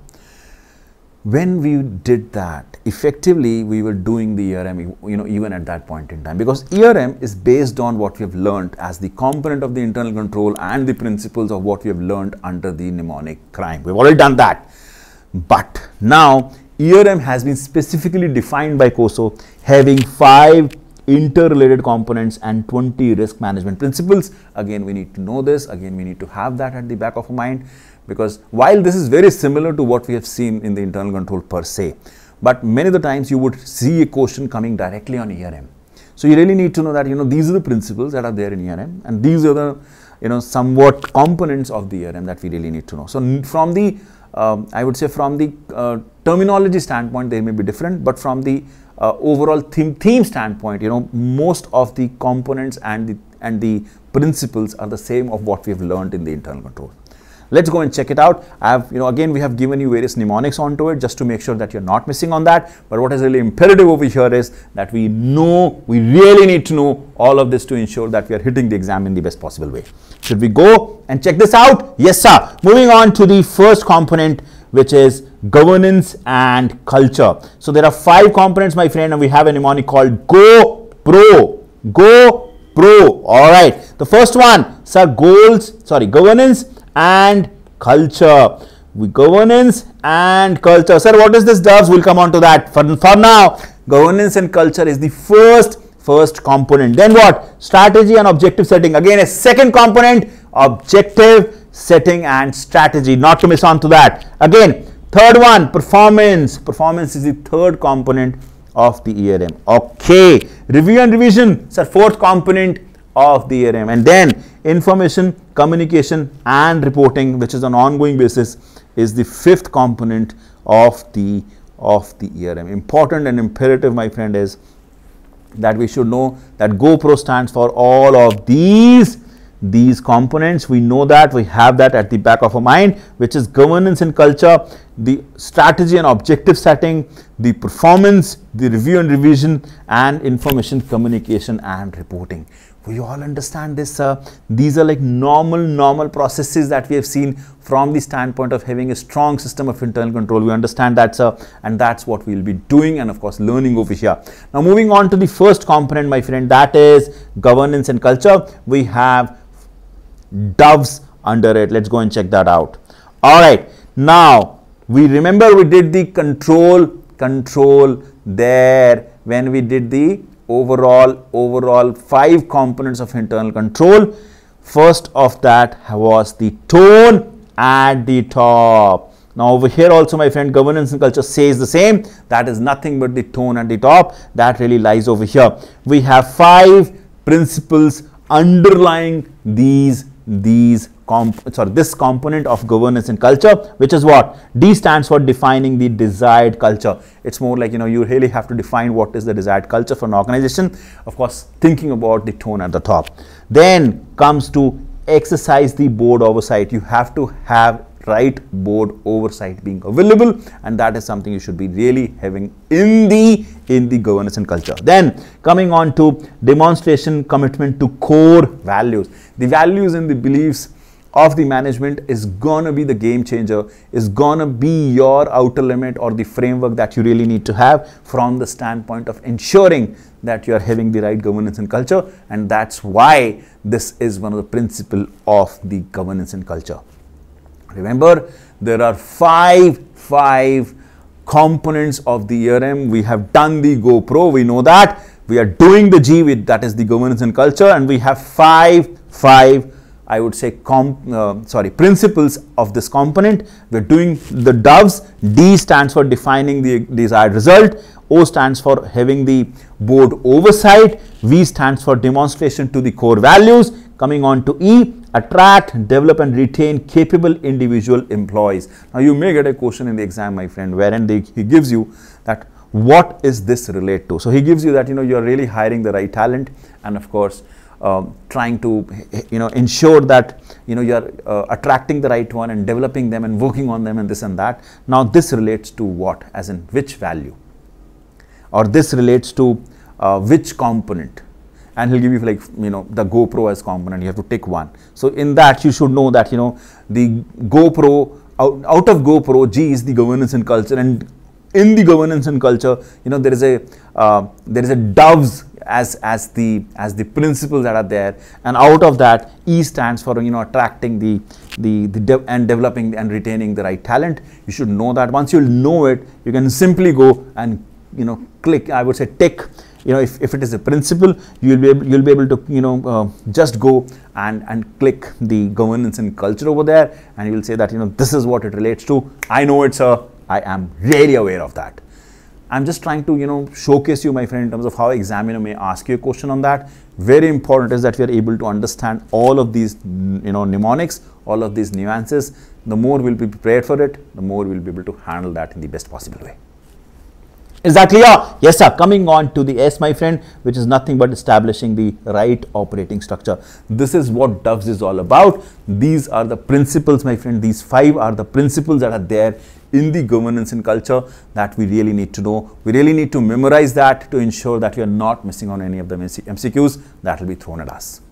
Is that clear? Yes, sir. Moving on to the strategy and the objective setting, my friend. We are now on the O of GoPro, my friend. We are dealing with the strategy and objective setting, which is nothing but the mission, vision, or defining the risk appetite in terms of how much risk you want to assume. What is the appetite that you really have? We have 4 principles over here.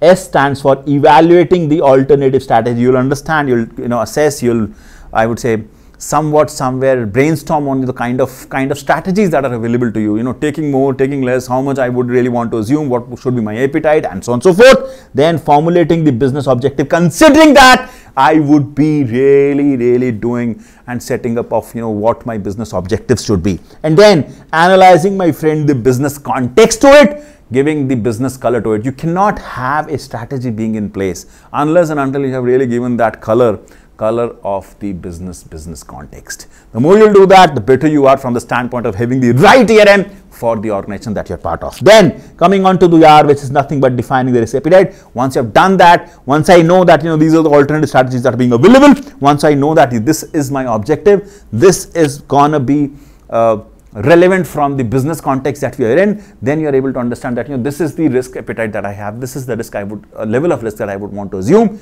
and I will live with it, I will love with it. Is that clear? Yes sir. Now that stands for SOAR, my friend. SOAR is the area that I really need to know from the strategy and objective setting standpoint. This is the second component that we've done out of GoPro, which is nothing but the strategy and objective setting. We know that SOAR really comes in over here, wherein S stands for evaluating the strategy, O stands for formulating the business objective, and A stands for analyzing the business, I would say, context to the various risks that we have, and R stands for defining the risk appetite. Do not forget this, my friend. SOAR is your I would say sword to deal with any area that really comes on from the standpoint of strategy and objective setting in the exam. Is that clear? Yes sir. Moving on to the P of GoPro. All right, we have performance over here. That is nothing but evaluating and having a response to the risk. All right, you would need to evaluate, my friend, in terms of how the overall performance of an organization is, and then understand the kind of risk we are exposed to, and then respond back. All right, you have to develop a portfolio view in terms of how as an organization, how are you really having a view on various part and parcels of an organization. You really have to assess the severity of the risk that is available, and you have to prioritize the risk. Very important, my friend. The prioritization really comes under the performance component. Do not forget on that. And I stands for identifying the risks that are there, and R stands for implementing the risk responses. Important pieces that we are able to understand. Performance is basically now assessing and then responding, assessing and then responding, assessing and then responding. And that is the reason we have to learn this mnemonic, which is VAPIR, VAPIR, wherein V stands for having the portfolio view, A stands for assessing the severity, P stands for prioritizing, I stands for identifying the risk, and R stands for implementing the risk responses. The more and more I'm speaking on this and repeating this and repeating this is to ensure that you're not missing out on that, because examiner loves testing on this. He loves testing on these components and the principles. Do not really forget on that. We have done the P of GoPro, the G done, O done, P done. We are going on to what? We are going on to the R, the review and the revision. The review and the revision, wherein you'll be assessing what changes and pursue the improvement. You're basically now heading towards adding a value now back. Any improvement area that is to be really taken care of or to be managed, you're now working on to that in the direction. You have a mnemonic over here, that is SIR. Okay, S stands for assesses the substantial change. You'll assess what change is needed, then what? Pursue the improvement in enterprise risk management and reviews the risk and performance on the ongoing basis. Once I've done the performance component, once I've done the performance in terms of overall analyzing in terms of what all is happening in the organization, then comes the review and revision. I'll understand now I would really implement or suggest the improvement, and then I would keep reviewing the risk and the performance on the ongoing basis. That is gonna be the basic. What is the mantra? What is the mnemonic that we follow? Sir, we'll follow SIR over here, where S stands for substantial change assessment. All right. I stands for improvement in the enterprise risk management. We have to pursue that. And R stands for reviewing the risk and performance on the ongoing basis. Is that clear? Yes, sir. Coming on to what? Coming on to the next one, my friend. We have information communication and reporting. Information communication and reporting. The mnemonic is TIP over here, wherein T stands for leveraging information and technology. How can I let you go and control the risk unless and until you have leveraged the right technology in the right manner? Do not forget on that. I communicate the risk and risk information. You have to communicate the risk information in the best possible way. You have to understand that, you have to know it. And P stands for report on risk culture and performance. It's more like you have to somewhere report on the kind of risks that are really happening in the organization and report on to the performance of the overall organization per se.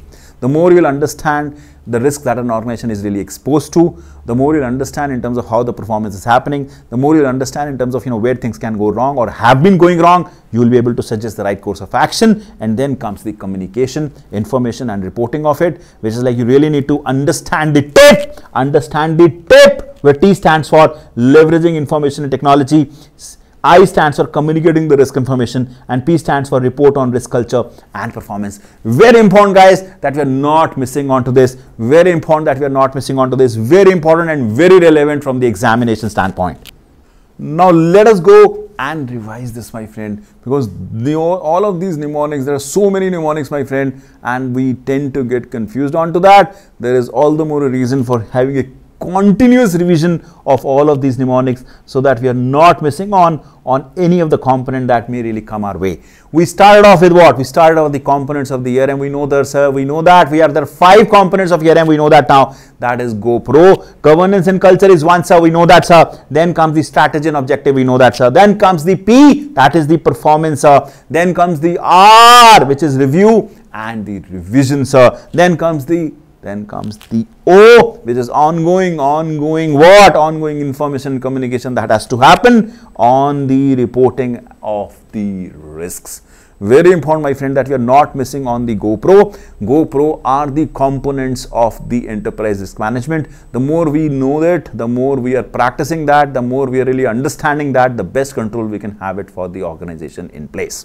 Alright, moving on to what? Moving on to the first component, that is that is G of the GoPro, which is nothing but the governance and culture. We done that. There are five principles to it. We did that. This is basically tone at the top. We understand that, sir. And doves is something that we really need to know from the standpoint of ensuring that we are not missing on the principle, wherein D stands for defining the desired culture. Got it, sir. O stands for exercising the board oversight. There is need to be right level of oversight. V stands for demonstration and commitment to the core values. Got it, sir. E stands for attracting, developing and retaining individual employees. Got it, sir. It's more like, investing on your employees. S stands for establishing an organizational culture, which is very much relevant for the organization you're dealing with. All right.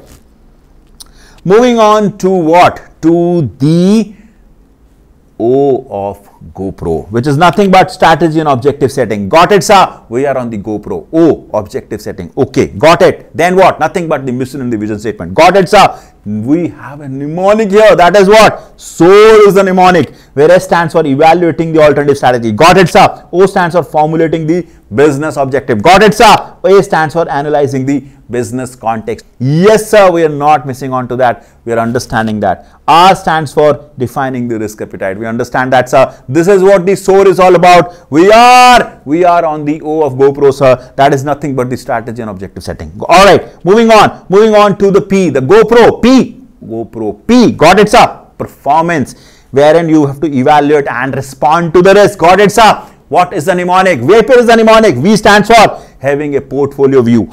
A stands for assessing the risk. P stands for prioritizing the risk. All right. I stands for identifying the risk, and R stands for having the right risk responses. You really have to have the right risk responses there. Got it, sir? This is the P of the GoPro. Coming on to the R, review and the revision, which is like assessing the changes that are needed, and of course pursue of the improvement that has to happen over here. We have a mnemonic here, that is SIR. S stands for assessing a substantial change. You have to see in terms of what kind of changes that are needed. We will do that. I stands for pursuing the improvement in the enterprise risk management. If there is any need, if there is any change, we'll do it, sir. R stands for reviewing the risk and performance. Do not forget the SIR, sir. Do not forget the SIR. That is the GoPro. We have done the R. Moving on to the O, ongoing information communication reporting. We are not forget. Let's write ongoing. Do not forget that. Ongoing. Do not forget that. We have a tip over here. T stands for leveraging information and technology. T stands for leveraging information and technology. How can we forget technology, sir? We are not going to be missing that. I stands for communicating risk and information. Got it, sir? P stands for report on risk culture and performance. Risk culture and performance. That is what tip is all about. We have done the 5 components. We have done the 20 principles over here. Is that clear? Yes, sir. Was that tough? No, sir. The more and more you will practice, the more and more you will have these mnemonics learned, and of course repeat like the way I am doing. It will be in your blood, and I am sure you will rock it in the exam. Is that clear? Yes, sir. Can we go ahead? Yes, sir. Moving on, my friend, let's go on to the next topic, that is Sarbanes-Oxley Act 2022. I can tell you, Sarbanes-Oxley came up after the kind of frauds that we saw, let's say in WorldCom or in Enron, and we'll talk Enron, as we go forward. We'll talk on that too. I just want to give you that gist also in terms of what really happened in Enron. But all of this really resulted into, US regulators really getting up and having a law framed up for dealing with these kind of things. What was being observed in these fraud was that the management, the leaders, the CFOs, the CEOs, they really took the advantage. They did something wrong. Of course, they got penalized later, but they did something wrong with the belief that they can get away with it, with the belief that they can really play around with the controls, play around with the accounting norms, and play around with the pronouncements that are there. So they really wanted to come up and curb the malpractices that were happening over there. So they really came up with a law, and which is well known as Sarbanes-Oxley, which really came up at that point in time primarily to protect the right of the investor. The people at large who really suffered at that point in time, whether it is the equity shareholder, or whether it is the creditor, whether it is the regulator, or whether it is the pension fund holders, and the employees who lost their jobs, their pension benefits, and so on and so forth. All of that really went up to a stage wherein regulator has really had to come up, and they had to come up with a law which is Sarbanes-Oxley Act. So, and when you read the law, it's a beer law. There is less of an explanation over here, and you'll see in terms of how strict the law is, how strict they have become now to ensure that people who have been doing what they're doing, they should not be able to do that. So you'll understand that as we go into it, that how stricter the regulator are now as compared to what they were before, to ensure that you cannot do that mistake again. The CFO, CEO, beware, Sarbanes-Oxley is there. They're seeing you. They are protecting the rights of the investor. You cannot do anything wrong. Shall we go and check that out? Yes, sir. Alrighty. Moving on, my friend. Sarbanes-Oxley Act 2022. Okay, let's go and check that out. Some of the key provisions that are there are mentioned in. Let's go and check that out. Title 3 and Title 4 and Title 8, 9 and 11. There are various titles to it. Some of the very relevant titles that you should be knowing, and of course that are tested in the exam, are this, which you should be really aware of. Title 3, it relates to the financial reporting requirements of an issuer and specific representation required by the top official of the public companies. They really want to ensure that you're giving a specific representation onto it. All right. Title 4, enhanced disclosures that are needed. Title 8, 9 and 11, penalties for violating the act, not applicable to the investment companies. Very important that you know the Title 8, 9 and 11. You would always see a question on that. Should we go and check that out? Yes, sir. Title 3, corporate responsibility. Let's go and check this out. Relates to the establishment of audit committee and representation made by the corporate officer, that is CEO and CFO. They really have to make a representation, and that is what we'll be learning over here. Public companies are responsible for establishing the audit committee. You really need to know this. Do not forget that. That is responsible for appointment, compensation and oversight of public accounting firm employed by the company. Alrighty. Now what? Auditor to report directly to the audit committee. Think of, my friend, think of a situation wherein auditors were reporting to the management only. Now, if auditor will report on to somebody like a Bernard Eber or Scott Sullivan, what will they do? They'll try to play around with it, right? Now, all of these frauds, really, shook the entire corporate governance of an organization. What we saw as, COSO really coming up and giving you a risk management framework, the overall enterprise risk management framework that we learned. Of course, we learned various components, various principles onto it. Everything will go for a toss if there is a collusion that is happening in between the auditor and the management of the firm. Sarbanes-Oxley came up over there. You know what? Now, auditor would report to audit committee. And audit committee would have independent directors. Let's go and check that. All right. Audit committee is responsible for resolving dispute between the management and auditor. If there is a dispute that really comes up between the Bernard Evers and the audit committee, then who would resolve, and the auditor, then who would resolve? Audit committee would resolve that.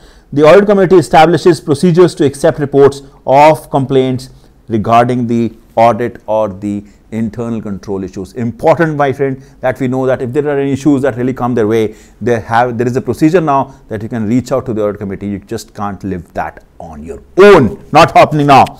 Audit committee members are to be board of directors, but should be independent, may not accept any compensation, or may not be an affiliated person.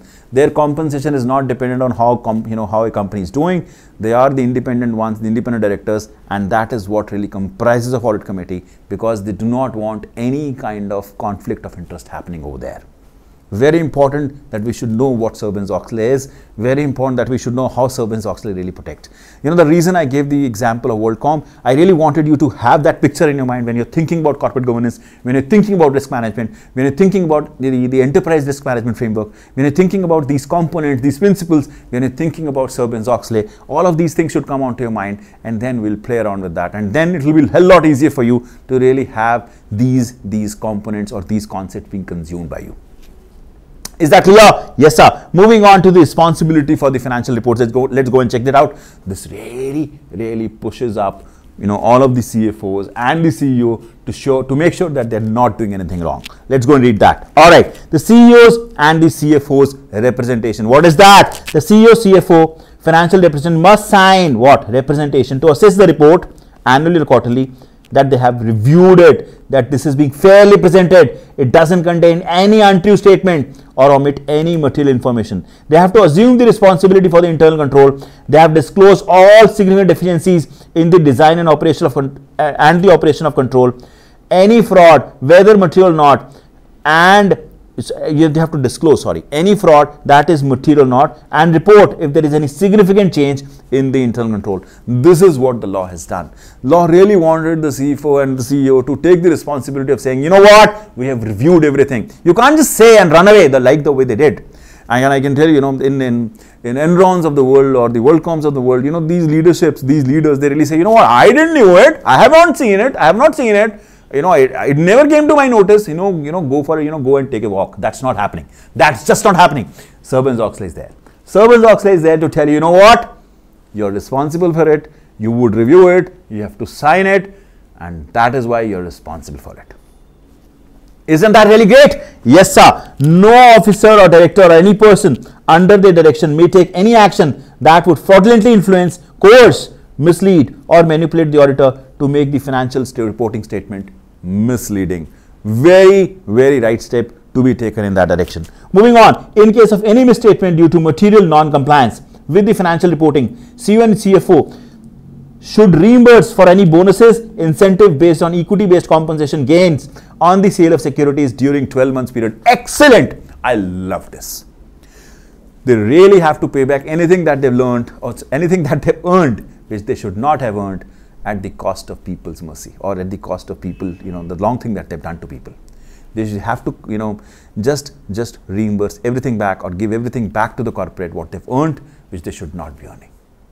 Isn't that really great? Yes, sir. Should we move on? Yes, sir. Title 4, Enhanced Financial Disclosure. Let's go and check this out too. All right. Disclosure in the periodic report, in quarterly and annually reports. Okay. All material correcting adjustment should be there. All material off balance sheet transaction. Off balance sheet transaction means, you know, any loan that you have taken, which is say, you know, any news that has come up because of which you have to, you know, write off something, but since, you know, it came later post you closing, you know, your books of accounts, will you be adjusting that? You may not need to, right? Because that's an off balance sheet item. Any kind of contingent liability, you know, is an off balance sheet item. You have to really mention it over here. You can't just get away with it. Sarbanes-Oxley is looking at to you. All right. Conformance of the performance financial statement, use of special purpose entities. You know, SPVs were used, the special purpose vehicles or entities were used in Enron to, you know, have a fraud over there, and we'll talk on that. But what is imperative is that law now understand that, and that is the reason they specifically said now you have to, you know, really explain what is the use of special purpose entities or vehicles to ensure that you're not missing on to that. All right, moving on, my friend, to the other one. Loan to the directors are allowed only if give in ordinary course of business, given on the same terms as given to the public. Moving on to the next one, related party transaction to be disclosed. Let's go and do that too. Statement is to be filed for the transaction with the persons who have directly or indirectly more than 10% ownership. You really have to mention all of that. And then what? Along with the annual report, issues has to include what? Statement that management is responsible for establishing and maintaining internal control structure and procedure for financial reporting. They have to take the responsibility.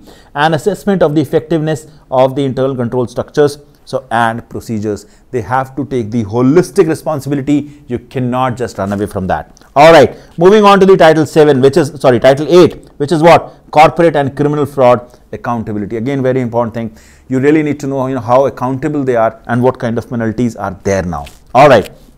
The criminal penalty for altering the documents. If they're altering anything, there is a criminal penalty to it. When an individual alters or destroys or falsifies any record with an intent to obstruct or influence investigation, he will be fined or imprisoned maximum of 20 years or both.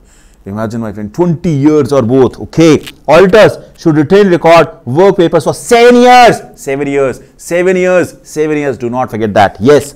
If not, will be fined or imprisoned maximum 10 years or both. Maximum 10 years or both. You can have an imprisonment for an auditor also for 10 years or both. Do not forget that. Security fraud. Individual may be fined, imprisoned maximum 25 years or both, and can be challenged no later than earlier of 2 years after discovery of fact or 5 years after the I would say violation. How you can challenge that is also something that is being defined over here. Do not really forget that. All right, whistleblower protection. There is a protection to the one who is really pulling off the lever. You really have to escalate, if you have to the person who is providing the evidence of fraud. What is the benefit that is being available? May not be harassed in any way. Law specifically says that you cannot harass anyone who is raising on something like that. May file a complaint with the Secretary of Labour, may be provided with compensatory damages including reinstatement of same seniority status. You can just get away with it. If there is somebody who is in organization at whatever level, if he is escalating something, he is bringing things to notice, you cannot just get away with it. You cannot just let that person go away. He would be available, he would be there on that seniority position any which ways. All right, back pay and interest if there is a need, compensation for any special damage as a result of discrimination including the litigation cost. Do not forget that you may get exposed to this if you're doing something like this. All right, moving on to, my friend, the Title 9. Again, these all are the penal provisions that are there to the CFO, to the CEO, to the leadership of organization, and you really need to know this. I have headed an organization being a CFO. I know the kind of things that are really falling onto your head at that point in time. You really have to be 100% sure of not doing these things, and that is the reason, my friend, it is very important for you to be the future leaders of an organization, to know that what you can do and what you should not do. Is that clear? Yes, sir. Moving on to Title 9, white collar crime penalty enhancement. Okay, let's go and read that. Attempt and conspiracy includes mail fraud or wire fraud. That means any fraudulent scheme to intentionally deprive another of property or honest services via mail or wire connection. The penalty would be 20 years. Do not forget that. Violation of any employee retirement income security, ERISA. There was an issue in the frauds also that we have seen by now, that employee retirement really went for a toss. Penalty not more than $100,000, okay, and not more than 10 years, okay, for an individual, and not more than $500,000 for non-individuals. The companies, they can really get exposed to this. Penalty is determined, reviewed and amended by Sentencing Commission. You really need to know this, that all are the penalties that are being exposed to or getting reviewed by the Sentencing Commission. Sentencing Commission also reviews additional aggravating or mitigating circumstances for a particular offence that should justify an exception to the existing sentences. You have to understand that who you can really go to for a review, and that is what the Sentencing Commission is all about. Is that clear? Yes, sir. Moving on to the failure of the corporate officer to certify the financial report. Now, let's say I am the CFO and I do not want to certify for whatsoever reason. Then what? Failure of the corporate officer to certify the financial report. If that is the case, then what would you do? Let's go and check that. Any periodic report and a statement filed with SEC must be accompanied by what? Let's go and check this out. Very important. A written statement that periodic report fully complies with the SEC Act 1934.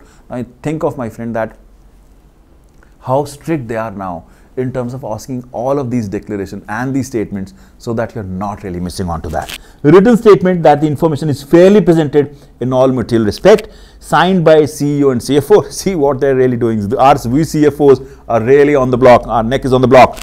If any of the above is not complied with, then fine and imprisonment can be imposed.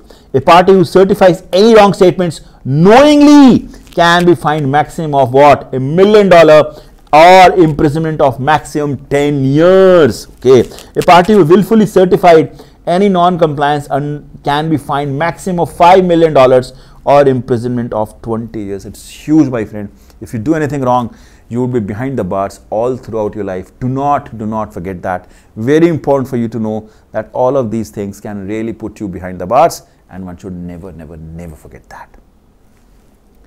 Is that clear? Yes, sir. Should we go and move forward? Yes, sir. Title 9, Corporate Fraud Accountability. Sorry, Title 11, my friend. Corporate Fraud Accountability. Let's go and check that. Tampering record impeding an official proceeding will lead to a fine or prison for a maximum of 20 years. Temporary freeze authority for SEC to escrow the payment in any interest bearing account for 45 days. They may take your escrow account, put a freeze onto your account for 45 days. Authority of SEC to prohibit person from serving the officers or directors. If you have done something wrong, they may prohibit you. If that individual has violated rules and regulations and SEC determines that the individual is unfit to continue or serve as an officer or director, then they will certainly do that. Retaliation against the informants. If a person knowingly takes any harmful action against the person who gave the information to SEC, then he can be fined or imprisoned up to 10 years. Again, whistleblower has a protection, my friend. Do not just take them for granted or do not just get away with them. They are the ones who are really protected by the law, and you have to take care of that, come what may. Is that clear? Yes, sir. Should we go and check the other things? Yes, sir. Moving on, guys, let's start practicing few questions now. It's good that we should have a hang of in terms of how the questions are being asked in the exam. It's more to get some color, get some context as to how the questions are being tested out in the exam. Let's go and start off with the first one. Alrighty, we have a question that talks on a company that maintains a strong internal audit function. Strong internal audit function. Got it? That reports directly to the board of directors. Excellent, sir. So this is the best thing to happen, sir. The internal audit function should report to board of directors, sir. That really helps us in having the right checks and balances being in place. Got it, sir? In applying the ideas from which of the principles of effective internal control over financial reporting. We know that, sir, this is something we have done, sir. What were the 5 components of the internal control? We know, sir, there were 5 components of internal control called crime, sir. Yes, sir. What was the first one? Sir, C for control environment, sir. Yes, this is part of that, sir. We know that, sir. Would that be human resources? No, sir. It cannot be part of human resources. How can that be, sir? Because human resources deals with in terms of having the policies and principles in place in relation to the hiring, retiring, working, and so on and so forth. It is not to deal with these kind of things. Got it, sir? Authority and responsibility. Does it really relate to it? No, sir. It doesn't relate to authority and responsibility primarily because this is more to do with the structure of the organization, sir. The authority and responsibility is more, I would say, minute or micro in the nature in terms of what really it deals with. But over here, it is the theme that one would need to have from the standpoint of having an internal audit function being reporting on to the board of directors. It is more to do with having the right organizational structure in place, sir, and that's what the option C is all about. When you read the solution, you'll get to know the answers in terms of why it is right, the way it is right, and of course coming on to the board of directors. No, it cannot be the board of directors as a principal, because board of directors as a principal really deals with in terms of I would say on the one side it is more to do with what really a director has to do, what really a director has to manage, how the effectiveness of the organization will be managed, how the effectiveness would be controlled, what kind of foundations they need to lay down, and so on and so forth. It cannot be the board of directors, sir. It has to be the organizational structure. If you really read through this, the organizational structure principle says that the reporting relationship should not undermine the commitment of the effective financial reporting and internal control. That's the theme of the organizational structure, because the way you are structuring your organization itself calls for the kind of controls you are inbuilding in the organization at large. Very important, we should not miss on that. Many of the times, my friend, many of the times, for example, in this case, authority and responsibility is one of the area wherein you would have got confused that is the right answer. But that's not the case. You have to see the more right answers. And this is, you would see me saying this again and again, like a broken record, that in CPA, there are various times, various occasions that you would find in the exam, wherein you would find that there are more than one right answers in the exam. But you have to choose down what is the more right answer. What is the more right option that you have over there? That is the play, that is the game that you really need to play over there, and that's what we will prepare you for. Is that right? Yes sir. Now if I read out the authority and responsibility, the authority and responsibility principle says that authority and responsibility should be delegated to the individual within the organizational structure as appropriate to maintain the effective control. As I said, it's a more micro thing that one would have. Once you have the organizational structure, then it is more micro to have that, who would do what, how would that be controlled, and so on and so forth.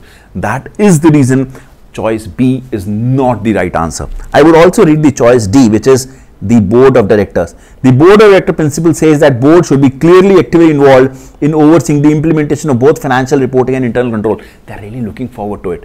It is not that board of director principle really decides in terms of who would be, it's more like how the internal audit function will work or who does that report to is not something that the board of director principal would decide. It's again the step forward to it, wherein they would decide in terms of what kind of policies, procedure needs to be there in terms of ensuring the effective reporting that has to happen.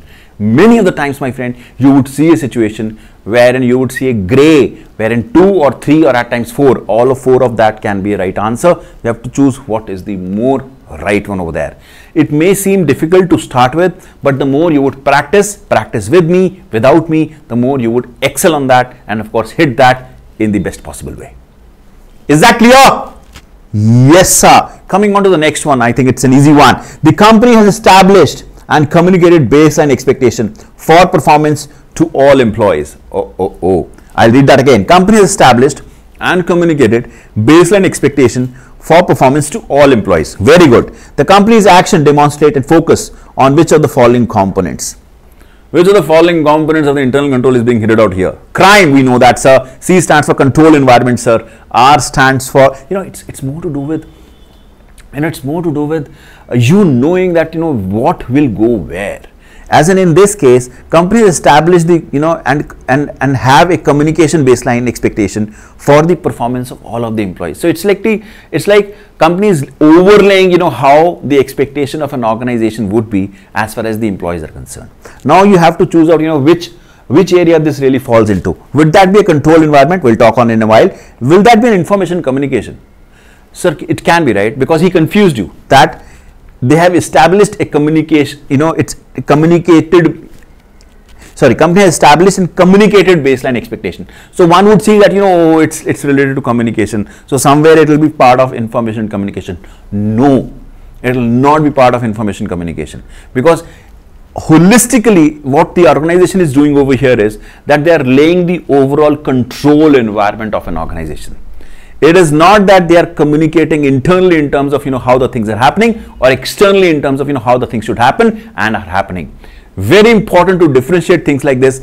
While on the face of the question itself you would feel that it is part of information and communication, but when you will go through the principles, when you will go through the components, you would realize that okay, and for that you may have to somewhere have a good hang of those principles and those components. You have to really have the good hand of that. But once you have it, then all that you need to know is that which will go where, how it will go where, how it will fit in over there, and so on and so forth. And more importantly, you need to understand why the wrong answer is not the right answer. For example, in this case, information and communication cannot be the right answer, because it is more micro in nature, it is more internal communication, it is more external communication. Over here you are really having the expectation setting being done for all of the employees of an organization. It is more like a tone at the top. It is more like, you're really having the overall organizational feeler or feeder being created to ensure that everything that is happening is right. Can that be a control activities? Again, control activity is part of the control environment, but it can or cannot include what is being said as baseline expectation. But for control environment, it is certainly a thing that to happen. You have, in order to have the right control environment, you really need to have these kind of expectations being set out of there. Can that be a monitoring activity? No, sir. It is nowhere related to the monitoring. While since you are setting the expectation, you may think that it is somewhat related to monitoring, and that's the beauty of the CPA exam. All of the answer choices would be somewhere related to the right answer, but they would not be the right answer, and you have to choose out the right one and get it going. Over here, the right answer would be the control environment, because in control environment, one of the most important thing is that you are really coming across with how the organization should be working on. If I read out the solution, the control environment component of the internal control framework represent the processes, structure and standards that provide the foundation of the establishment of the entity's internal control system. That's what it is. The baseline expectation of the employee performance are included in the accountability principle. Remember EBOCA. Yes, sir. It is part of EBOCA, and that's what you should not be forgetting. Is that clear? It will come your way, my friend. You may not be able to grasp it in one go, but the more and more you'll practice on that, the more and more you will get to understand as to why the right answer is the right answer and why the wrong answer is not the right one.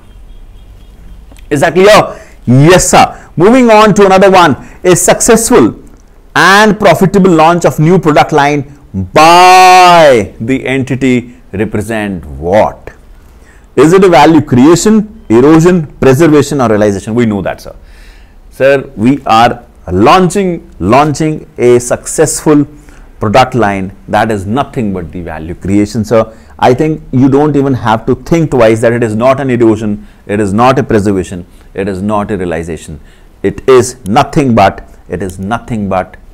creation. We know that. That's an easy one. You would get to see some easy ones also in the exam, which will give you marks like this.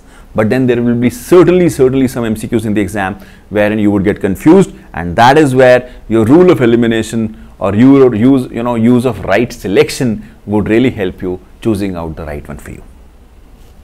Is that clear?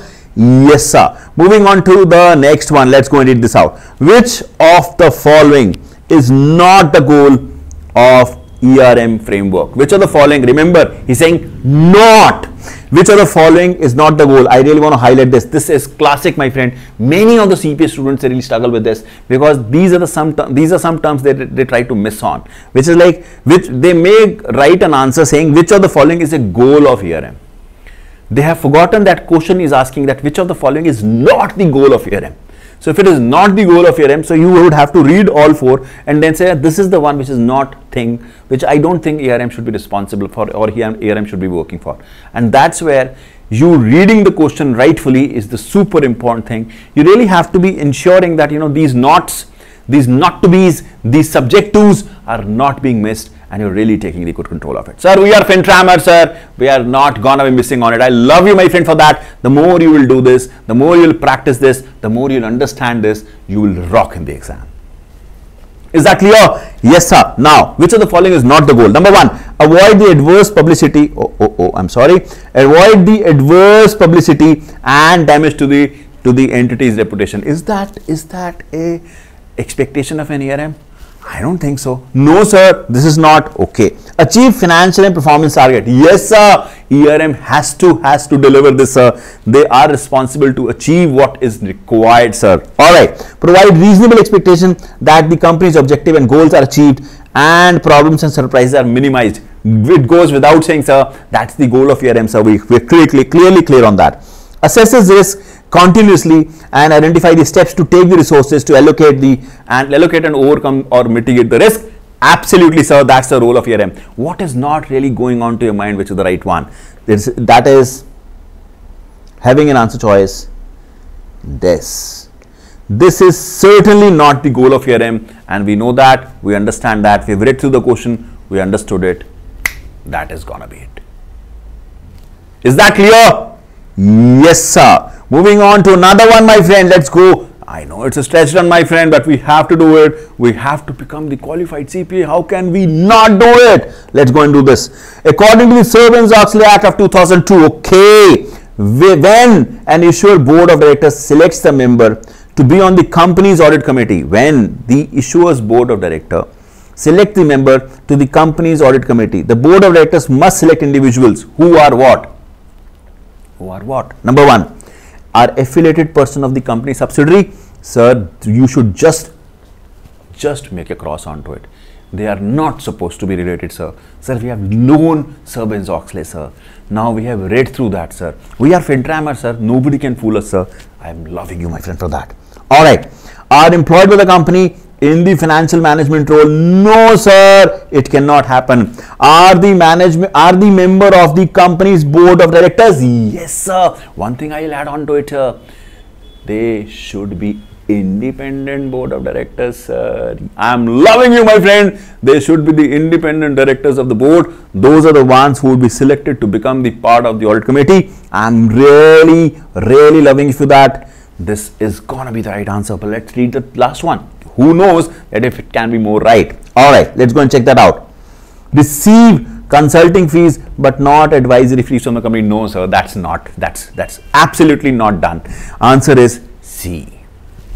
I'm loving you, friend, for that. For that, you have to think yourself, read this way. You have to highlight the important words, the stress words like subject to, not included, except for, or what we saw over here when we were reading this, when he say it is not the goal. All of these are the stress words. We have to know, we have to understand and ensure that we are not missing onto it. The more we'll do that, the best we are from the standpoint of answering that and get the best results out. Is that clear? Yes, sir. Moving on to business processes, that is another thing that we need to cover. I know this is a stretch run, my friend, but we have to do it. We have to do it to excel in the entire BEC curriculum. Important piece over here is, my friend, that if you're really having any doubt, any queries, anything that in your mind, that really comes into your mind, just keep noting that. We will be discussing, we will be getting into the details towards the end of the session. All right, moving on to business processes. Now, business processes is something that all of us somewhat aware of. We have anybody who is part of any organization, we all know this, right? We have been dealing with various business processes and it is not a news for us. And you would, when you go through the content, that that would also make you feel that all of these things are something that we are already aware of, we already know. But what we really need to understand is that there are some peculiar areas which examiner really picks up on this and really asks us, and we'll be discussing that as we go forward. All right, business processes. Now, what is that? Activities performed by an organization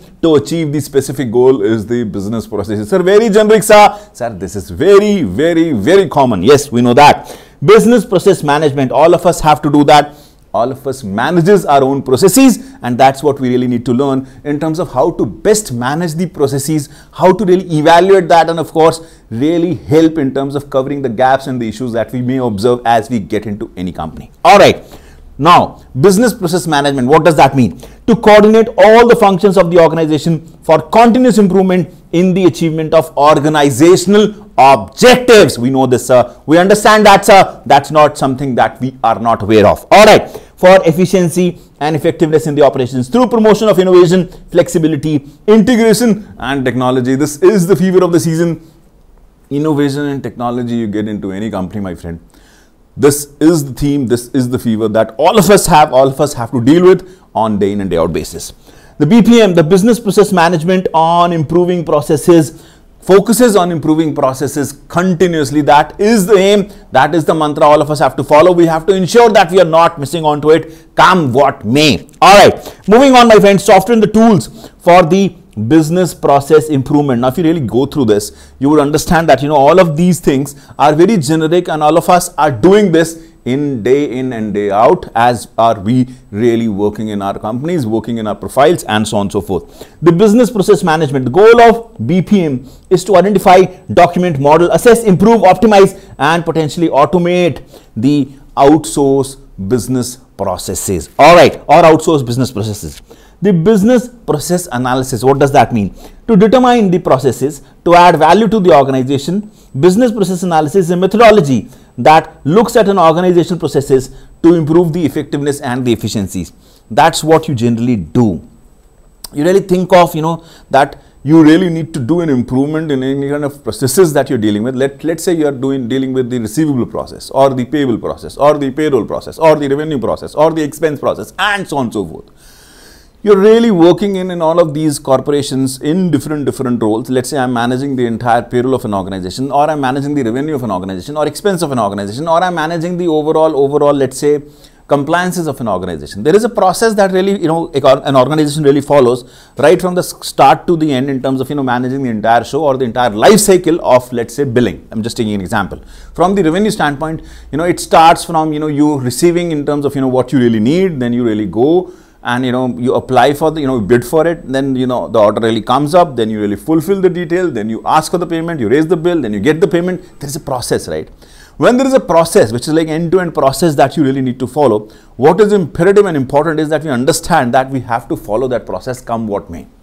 And if we have to follow that process come what may, we have to think about that, what all are the areas that are needing an improvement or that are needing a change. And that's what the entire business process management or business process improvement is all about, wherein we see through the process, we understand that as to what that is, and then think of, as to what areas needs an improvement, what areas we really need to work hard or work differently, and so on and so forth. And that's what we'll be doing. That's what we are targeting over here. We have, understood what the business process management overall is. We know that business process analysis is basically understanding what the status quo kind of a thing in terms of, what is there currently on the plate, and then thinking about, what can we automate? Business process automation. What does that mean? Business process automation looks to identify and automate, the business processes. The approach works to convert processes that are manual, repetitive, recurring into systematic automation process using automated technology. Who doesn't know this? We all are really exposed to all of these automations on day in and day out basis.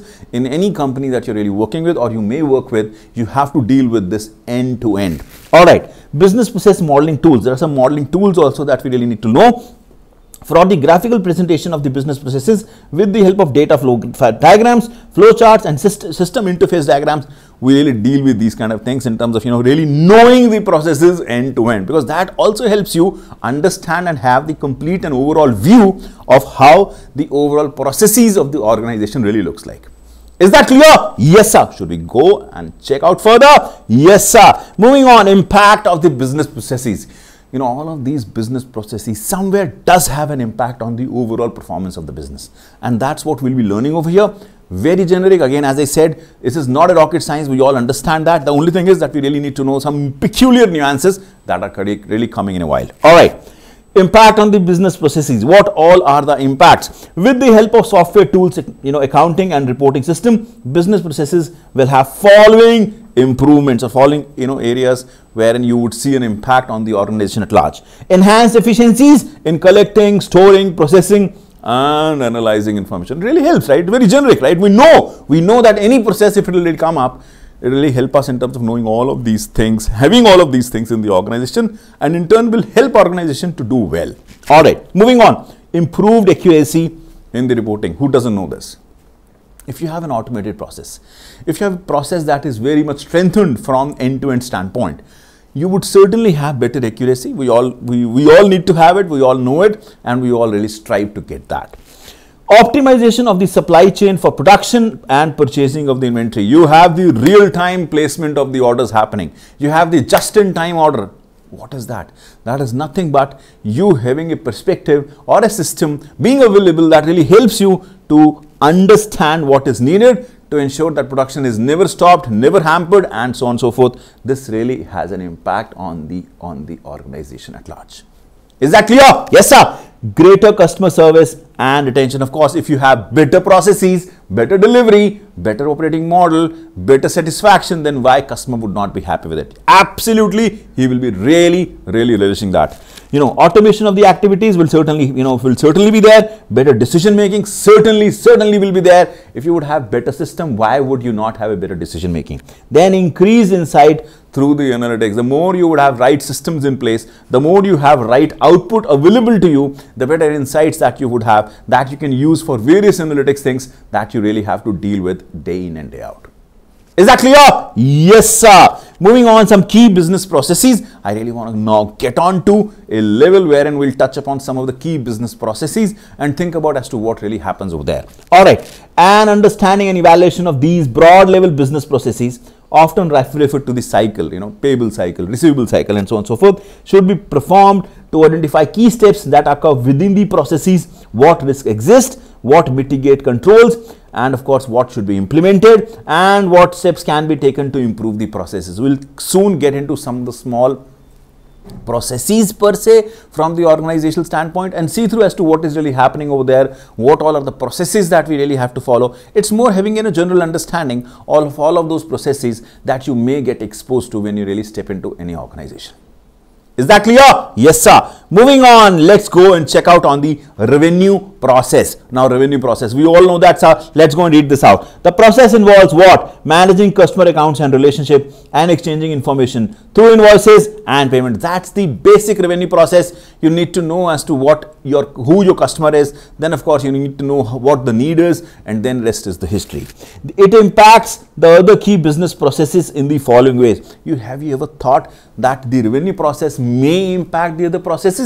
Let's go and check that. All right, it impacts the human resource and payroll process. Sales may impact the pay of sales staff, and demand may require hiring more staff. That's how this really impacts the human resource and payroll processes. The manufacturing and the expenditure process, again, if you would have more expenses in relation to the revenue that you really need to generate, that would have an impact on the expenditure. Whether the organization is selling manufactured goods or it is doing trading only, depends upon which kind of operating model you are really working on with, that would have an impact on the manufacturing and the expenditure process. Got it, sir? Financing and reporting processes, this would also get impacted by the revenue, impact reporting requirement and the creation of the financial statement. The revenue recognition is one of the critical tasks that would be given to you, my friend, when you would step into any organization as a qualified CPA. Do not forget that revenue recognition as per US GAAP is going to be the most important thing, and we will really get into the details of it when we'll touch upon the far on this from this perspective. You really need to know as to what really needs to be recognized, how is to be recognized, when it is to be recognized, and so on and so forth. One of the very prominent area which examiner also tests you, and of course this is something that you would always get an exposure with when you will get in and step into any organization. Is that clear? Yes, sir. All right, moving on, my friend. Revenue processes activities have 4 steps. 4 steps. All right, number 1, you have a sales order, my friend, and sales order receipt and the entry. That is the first step that you really start off with. Then what you do is you do the delivery of the service of the goods. You get the order, you do the delivery. You get the order, you do the delivery. You get the order, you do the delivery. Got it, sir? Then you do the billing, my friend. You have done the delivery. Now comes the billing. Now comes the billing. Now we know this, sir. Sir, we understand this, sir. There's not a rocket science, sir. Absolutely not, my friend. That's how I really started off with. This is not difficult. It's gonna be super easy for you. The only thing is that we really have to understand these normal phenomenons, and of course see through as to how examiner would be testing us on this in the exam. We'll check on that too. All right. Then comes the collection, my friend. And of course, then comes the recording and financial reporting that really happens after that. We know that, sir. That's the very basic thing. Isn't that something we know? Yes, sir. Is that something clear? Yes, sir. Moving on to the expending processes, the expenditure processes, again on the same lines. Let's try to cover it that. All right. The expenditure process is the customer side of the revenue process. All right. It's the vice versa of revenue process. This involves placing orders, receiving and paying for the goods and services, and maintaining supplier records. The process typically affects the other key business processes in the following ways. All right. The revenue process, the organization is selling procured goods, of course it really impacts there. The human resource and payroll process impacts the pay of purchasing and receiving staff and may require hiring more staff. Got it, sir? Very generic, sir, no problem. Manufacturing processes, product to sell has to be manufactured or purchased. Depending upon what you're really doing, it will really impact in terms of what your overall manufacturing process is all about. Got it, sir? Then financing and reporting processes impact reporting requirement and the creation of financial statements. Very generic, my friend, but we really need to know in terms of what that is to ensure that we are not missing on to it. Got it, sir? No issue, sir. It's very generic, sir. All right. Expenditure process activities have 4 steps. Okay. Placing an order of goods and services. Okay, you would be placing an order over here because you are really doing an expense. So you would be placing an order for the goods or services to be really taken and consumed. All right. Then what? Goods are delivered and or services are rendered. Then, either the goods would be delivered to you or the services would be rendered to you, and then you would take on from there. Receipt and approval of billing by the by performing three-way match, that is purchase order, receiving report and the vendor invoice. Very important thing, my friend, that you really need to circle down over here is that when you get an invoice and you really go for the approval of it, you have to see through that, has that gone through the 3-tier approval kind of a thing, wherein it has to have, a purchase order, it has to have a receiving report, and then it has to have the invoice that really demonstrate what you have received. So that's the three-way check, and you have to have the segregation of duties. We'll touch upon that in a while in terms of controls that we really need to have. But what is really imperative over here is that we are having that in our mind in terms of, how the overall process really works. All right, then comes the bill payment, my friend. Once you have done all of that, then the rest is the history. You would pay, you will record, and you will move on. Is that not something we are aware? Yes, sir. Should we go and check the other one? Yes, sir. Alrighty. Human resource and payroll process. So this is again something, my friend, that you would have already seen and of course tested in your organization. It's just that we have to see in terms of, how the processes really spans out. All right. Human resource process activities cover an employee's entire time in the organization, and we all know that it's the employee life cycle. All right, then what it really covers, the activities covers what? Hiring employees, onboarding and training employees, establishing compensation plan, assigning employees to the department and functions, monitoring, reviewing and evaluating employee performance, responding to the employee concerns, establishing and enforcing termination procedures. Isn't that something very basic that we have seen? Yes, sir. Payroll process activities are again something that we really have to deal with in these kind of scenarios. Got it, sir.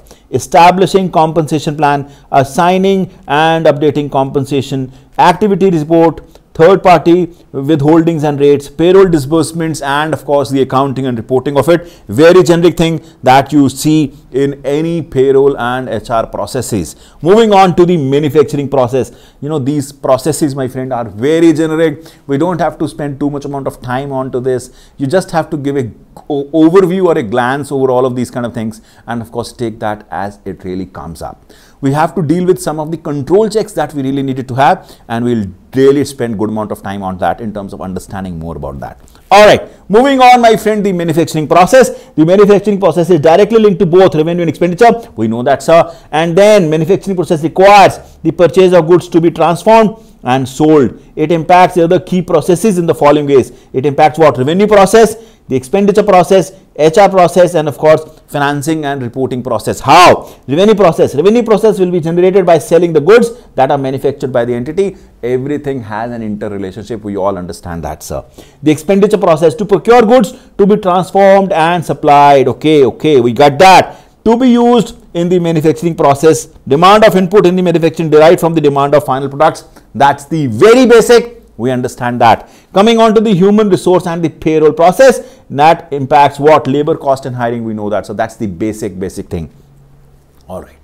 Does that impact the financing and reporting processes? Yes, sir. It impacts, because somewhat my financial statement creation is dependent on that. That's how it will be really impacting that. Got it, sir. Then manufacturing process activities. The manufacturing process involves the following 5 steps. What are those? The product design and engineering. Got it, sir. The product development. Got it, sir. The manufacturing forecasting and scheduling. Got it, sir. The manufacturing operations. Got that, sir. And then manufacturing and fixed asset accounting and reporting. Do not forget, at times it is needed that we are not missing on these small pointers. Got it, sir. I need this at times because it is difficult to read small things at times. Got it, sir. And then let's move forward. We have finance and reporting coming your way. Alrighty, we understand, sir. This is the basic process, sir. This is our bread and butter, sir. We have been dealing with this day in and day out, sir. Financing and reporting includes what? The treasury function, the recording of transaction in the general ledger,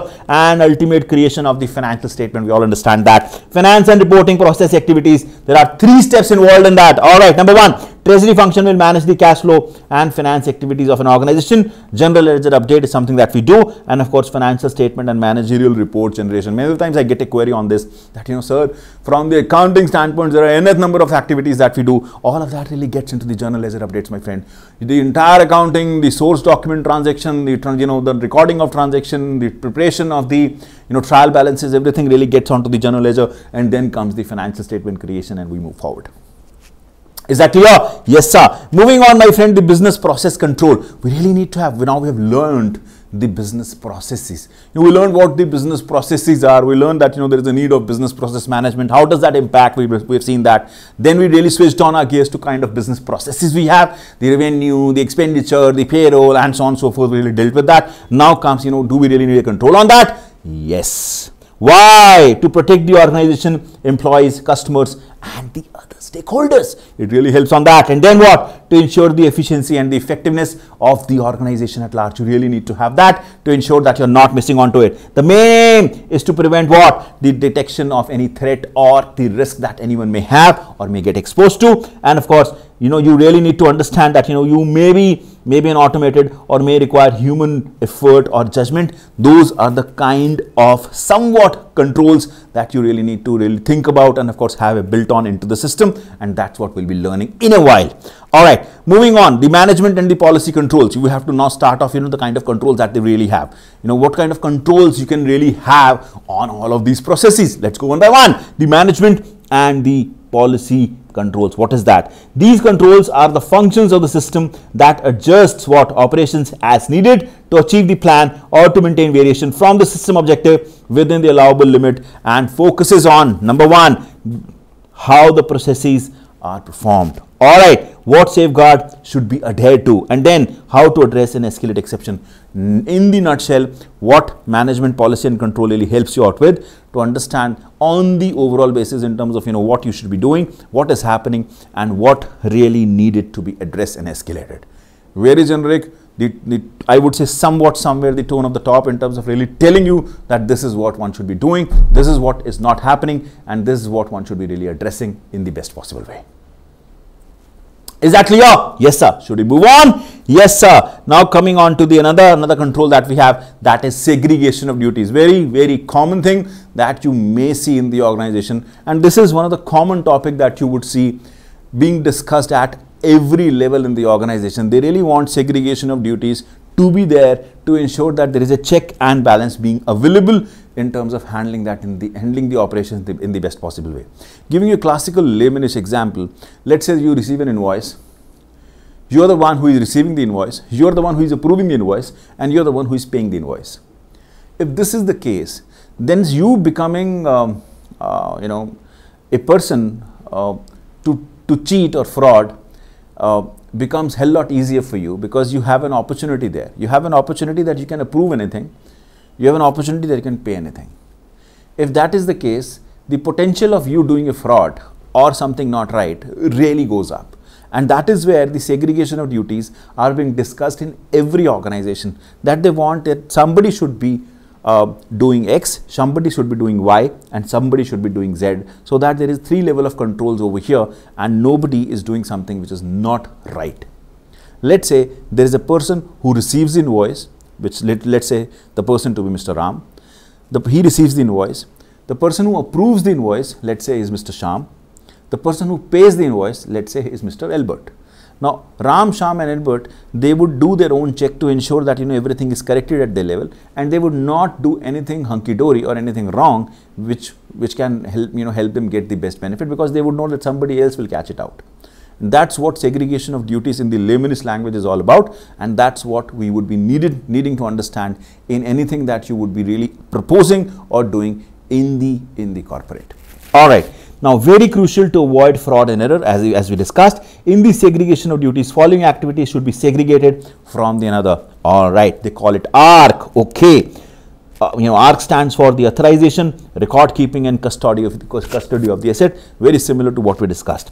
The custody of the asset include possession, receipt and creation of an asset at the organization. He's talking more of the asset side of it. I just spoke on the expense. And then record keeping include data entry, recording transaction, preparing reconciliation, maintaining database and managing and modifying accounting records and reports such as general ledger and financial statements. So effectively the custody of the asset, the receipt of asset should be with somebody else, and then recording of the asset in the books of account should be with somebody else, and then comes the authorization, which is approving and paying, approving or authorization business process activities, transaction and decisions. In general, the following information system functions should be segregated. Important piece is that there is the need of segregation of duties, and ARC is to be followed. Authorization should be separate, the record keeping should be separate, and custody should be separate.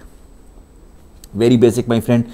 In general, he said that, following information system functions, I'm more talking on IS systems now, should be segregated. The system use and users, the system coding and programming, transaction and data entry, data custody and storage, authorization responsibility, and monitoring response. The example that I just gave you from the expense side of it, if you really have that in your mind, rest everything becomes history. All that you need to ensure is that there needs to be segregation of duties. Anywhere you see or you feel that there can be a fraud happening because system has been defined or designed as such, raise your voice, change it out. Raise your voice, change it out. Moving on, my friend, we have the input edit checks. Let's go and check that. All right, now what this input edit checks is all about. These are nothing but the preventive controls. Preventive controls means they would really prevent something going wrong because it is a check on the edit or the input of the system. It's more like garbage in, garbage out, right? If you're really putting something wrong in the system, you would get something wrong out of the system, and that's what the input edit checks is all about. We're not talking more on the system checks that you really need to have in the system to ensure that you're not missing onto it. All right, preventive control, they assist what? In protecting the integrity of the information and only allowing complete transaction to be submitted for processing. Input edit checks include what? Consistent forms. When you have forms to be submitted and there is a consistency in the form, it really prevents that anything wrong going on into the system. Nothing will go wrong, everything will be consistent, information is consistent from one thing to the other, and of course as we go forward there would not be any surprises, there would not be any changes. Then comes the completeness checks. You have to, when you get into any website and you fill in the details, many times you would have seen that any detail you would have not filled in, he really goes back onto that and highlight it to be read. So it's like a completeness check, right? That you have not filled in this, please fill in this. It really helps you get the right information and ensure that completeness is there in anything that you receive. All right, then comes the reasonableness test. It's more like and it's more like judgmental also. You really have to see that, let's say, I'll give an example. Let's say, we are writing 100 words for, let's say for submission somewhere. My check and balances would be there to tell me that the reasonableness is there in terms of the amount that I've written, the amount of words that I've written, and so on and so forth. If you would have written something very less, he will highlight you that I think this is not being fulfilled, I think this has not been filled completely, and so on and so forth. Then comes the field check. If there is any field that you have left blank, he'll highlight. Size check.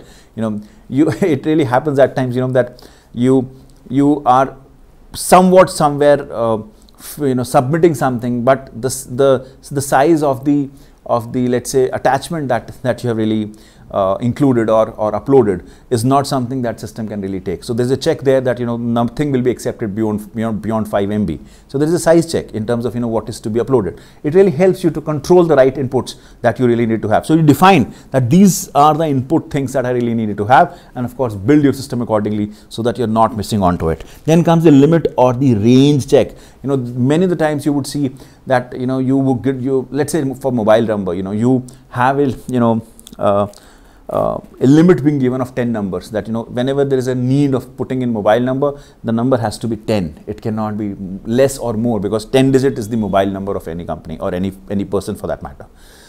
Range check can also be there. You can give a range. Let's say I know that let's say I need you to put in your weight. Now if you're putting in your weight, I know that your weight can be, let's say, from 1 kg to, let's say, 200 kg. It cannot be more than that. So there will be a range that you generally have, and so on and so forth. Sign check, of course, you have a column of sign. If you're not putting a sign onto it, it will give you an error. You have a referential integrity or the validity check. It's more like doing a sense check on the overall document in terms of, you know, that does it really relates to, you know, what we really needed, or if there is any kind of broad issue that we have seen, considering the references to the so-called standard document that we have created. Then the closed loop verification. At times, you know, you really needed to have the overall verification done for the information that has been submitted at large, and you do not want to miss on to that. Moving on to the processing controls. We have done the data input controls. It's more to check with what is really getting onto the system. Now we are thinking about, you know, what is being processed by the system. We are talking on the processing controls.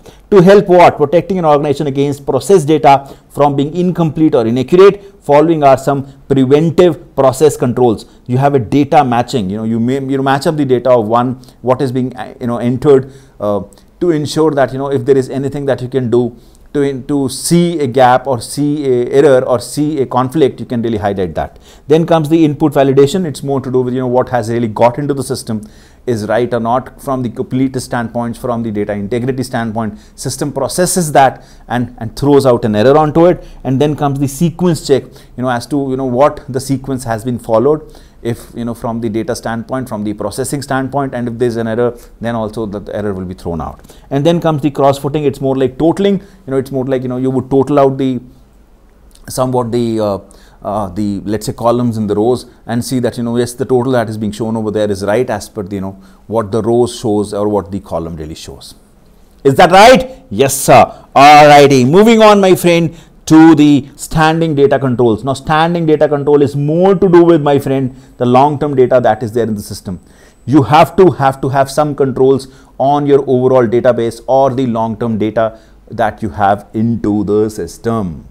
Let's read. Standing data means master files or general data files that contain long-term data that does not change often. It's more like master data files. All right. Standing data preventive controls include what? Access and authorization control. You need to prevent, my friend, prevent in terms of accessing that data to ensure that no unauthorized access is being given. Got it, sir? Read-only rights. Many of the times you do not provide the right rights on that. You cannot alter it. You cannot change anything onto it. Then change control. You have to ensure that change control mechanism is in place to ensure that there are no lapses that are being observed. All right, then regular backup of the files are to be maintained.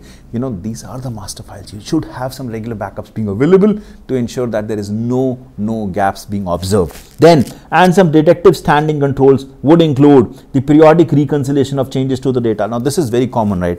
Now, let's say you have a file that is, I'm more talking from the standpoint of financial reporting. Let's say you have a file which is the latest trial balance of an organization. Now, trial balance on the quarter close or the year-end dates, it keeps on changing.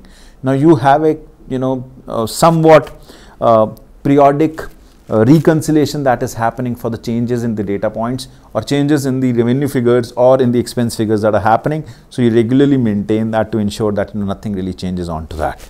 Review of employee access, authorization and rights. Now, this also goes to the payroll also. You know, the point number 1, the periodic reconciliation also goes to the payroll. You have to review it on like yearly or 6 monthly or quarterly basis in terms of changes that are happening in the payroll data, what is changing, why it is changing, and so on and so forth. Review of employee access, authorization rights, again, you know, relates to the fact that you are really checking on in terms of who is really having an access to these kind of files, who is really changing anything, and so on and so forth, to ensure that you're not missing on to that. All right, now these are like standing data controls, you know, data which is more stagnant or standard in nature. Moving on to the spreadsheet controls. Again, you know, from the processing control standpoint, there is a spreadsheet control also that you really need to know. You really have spreadsheet controls onto the various files to ensure that, you know, nothing is being missed out. All right. Preventive spreadsheet control are what? Access and authorization control. You prevent, you know, who is to access, who is authorized to look onto it. There are some logged cells. You do not want that to be changed. You don't want that to be altered. There are data validation that is happening on ongoing basis, that is to protect that, you know, nothing really goes onto it. Then there is a change control mechanism again being spoken out here. Then regular backup of that is also being ensured to ensure that your spreadsheet is always having a backup. Detective spreadsheet controls periodic reconciliation to the changes, and of course review of employee access, authorization rights, very similar to what we really know. Moving on to some of the supervisory and monitoring controls, my friend. Again, it is more like, what is there once the data has been inputted, what kind of support you can provide from the supervisory or the monitoring standpoint. Allow for review, monitoring and oversight of business processes activities by the management. You really have to do that. Then what? Do you really have to go one by one on that? Preventive supervisory and monitoring control include what? Having an organizational chart being prepared, hiring guidelines, supervision, formal approval controls. It's more like having the hygiene into the system to ensure that there are respective standard organizational chart being prepared. You have what is to be said as guideline or the SOP for really ensuring that this is the process the way it would look like the hiring. And of course you have to have the right level of supervision to ensure that all the control checks are in place, and then you have the formal approval control mechanism in place to ensure that what is to be approved at what level, at what authority is being there from the designing as well as from the effectiveness in the implementation standpoint. The detective supervisory and monitoring control include what? The process responsibility review. Again, you have to review it on ongoing basis, review of key performance indicators in terms of what are really going on. The more you would have the review, let's say I'm reviewing the revenue, I'm reviewing the expenses, I'm reviewing the payroll, the more I'll do that, I'll understand that. Some KPIs I would have, let's say from the operating margin standpoint, from the COGS standpoint, the cost of goods sold standpoint, from the standpoint of, let's say, the payroll cost to the revenue ratio, and so on and so forth. So different KPIs that you can have, you can measure that on ongoing basis as a detective control, that everything that is being processed by the system is absolutely fine. Budgets and the forecast is another way of doing it. When you compare the actuals to the budgets to the forecast, you get to know where the gap is, what really not working your way, whether it is revenue, whether it is cost. If there is any gap that is being observed, we can correct that out. Performance reviews again is something that when you do the performance review, both from the margin or the revenue or any other perspective for that matter, you would get to understand that what may go wrong, what is going wrong, where to correct, and so on and so forth. Mandatory job rotation or the vocation. Now this is something which is becoming very common these days. Many of the key personnel or key jobs of an organization are now being rotated. There are different people who should be managing that, and for that some people are being asked to go on the forced leave also, just to make sure that everything that he's doing or she's doing is duly taken care of by somebody else. So there are fresh set of eyes onto that to ensure that anything that is being missed or anything that is not being done rightfully can be corrected and can be really brought to the notice of the management. All right, then audits, again we all know all of this. Audit is certainly a detective control in terms of understanding as to what is really going wrong, and of course business resiliency control, more like a BCP kind of a thing, to understand that how resilient my business is from the standpoint of the risk that may come our way. Coming on to the reconciliation and verification control, again these are some, you don't have to like mug this up, but you have to really have that at the back of your mind, being available onto yourself, that these are the kind of controls I really need to be aware of in terms of what is really happening from the industry standpoint, and what should I be doing when I would get to see a question on this. Coming on to the reconciliation control, a detective control that reviews changes in the account balance due to business process activities or the difference in ledger accounts and value provided by the third parties such as bank. If there is something like that, it basically you're reconciling, my friend. It's more like a corroborative evidence that you really gather and more from the outside sources to ensure that what you're doing, what is being processed, what is being thrown out is really corroborating with the data points that are available outside the organization. It reviews the difference between beginning and the ending balances, follow up with any discovered errors and discrepancies. It also involves segregation of duties between reconciliation preparation of the party and review sign off by the another party. That's another way to look at it. Verification control, preventive control, is to verify the identity of the authorized users. Who are the authorized users? What kind of controls that you need to have from verification of those authorized user standpoint is something that you should be aware of as the verification control. Very generic, my friend, but as I said, many of the times we tend to miss on to these kind of things. That is the reason these decks or these PowerPoints that we have prepared for you can really help you in revising the entire content in a very quicker way. And do take the help of these, when you're really going through the content, and of course before the exam, when you're revising the content in a quicker manner or in a shorter manner. That will be very helpful for you to really have the complete hang of it. Is that clear? Yes, sir. Moving on to the process documentation, my friend. Now we have done, in terms of, what the overall process looks like, we have done in terms of the controls that you need to have. Now comes, what kind of documentation that you really need to prepare for. To create the detailed documentation of the business process, to make it easy to analyze, for identifying risk and the areas of improvement, you have to do the process documentation.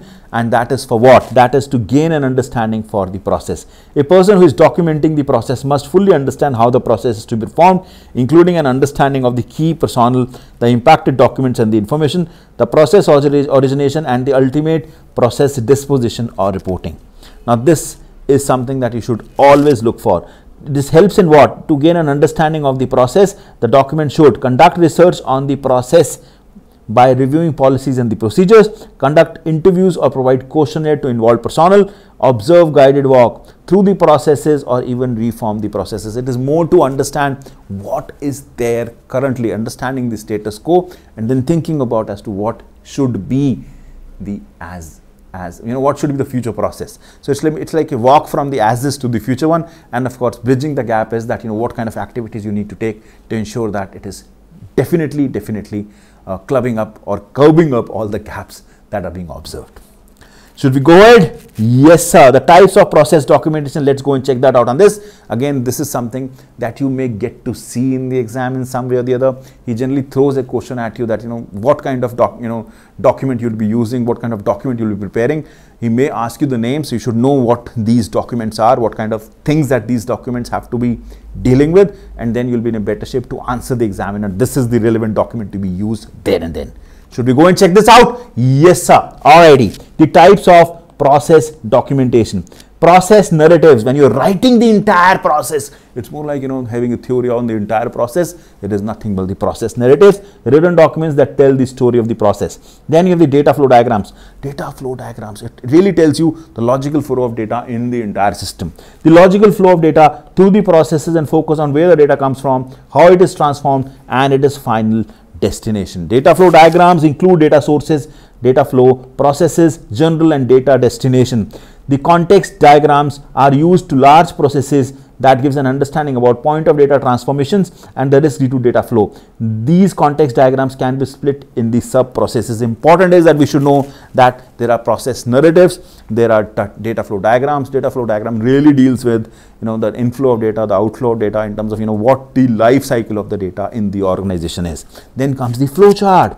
Flow chart is what? The visual representation on how the document information flow through a process. So it's more like a process documentation being depicted in the graphical or a visual format. Got it, sir? It utilizes a set of consistent symbols that represent various document and processes throughout the workflow. It really helps you in terms of the controls that are there in the system or not, depicted in a more easier way, which is nothing but the visual representation. Got it, sir? Then comes the system interface diagram. So what we have done till now, we have done the process narrative, we have done the data flow diagram, we have done the flow chart. Coming on to the system interface diagram. Alrighty, what this is, demonstrate how the user and function, both internal and external to an organization, interface with an organizational system. You may have an internet being used, you may have intranet being used for your own website.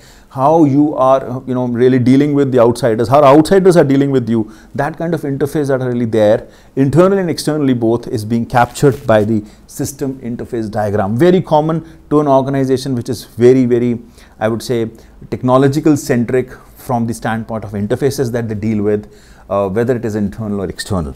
It shows how all the parties logically interact with one another and assist in the development and monitoring of the physical connection. Important pieces that we should know, that these are the types of process documentation that we really need to really look for, and we may have to do as we really step into any organization. Is that clear, guys? Yes, sir. Moving on to the benefit of the process documentation. Let's go and check this out. The benefit of the process documentation. Okay, what is the benefit? Why will you do a documentation? The goal of process documentation is to communicate how the data processing life cycle performs. Okay, it provides written or the visual representation of data input, processing, storage and output for each business processes. What more you need? You really need somebody to tell you as to what is really happening on the side of data input, processing, storage and output for each business processes. And this when comes from the in a visual way, it really helps you to grab the information and grasp it in a much better fashion, because graphical or the visual depiction of the process really enhances your ability to really capture all the details. Again, to identify certain risk or threats to data processing cycle, flowcharts can identify risk in the in the following ways. There are various ways, my friend, in which flowchart can really help you. Some of the ways that you really need to know is that flowchart can really help you in terms of understanding that this is how the process really flows, and this is how the gaps. These are the gaps that are there, both from the risk standpoint, from the information standpoint, from the standpoint of somebody not doing what they're really supposed to do, and so on and so forth. It is very important, my friend, that we should know that documentation is one of the tools that a management has to ensure that they're not missing out on various important areas. Is that clear? Yes, sir. Alrighty. There's a lot, my friend, that is there in this particular session. I know we have covered a lot by now, but what is really imperative and important is that we are not missing on these small topics. At times what we believe is that all of these topics are something we have already seen. We know there is no rocket science in it, sir. It's gonna be an easier one for you. It may be, but what is really imperative and important is that we are not losing out on these topics by leaving them.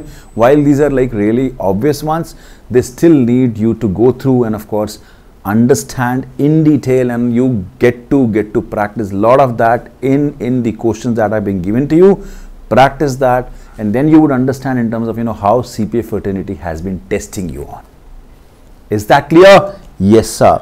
Should we really go and of course have a closure to the session now? Yes, sir. We have covered a lot, my friend, today, and I just wanted to cover up in terms of things that we have covered in the BEC 1 in totality.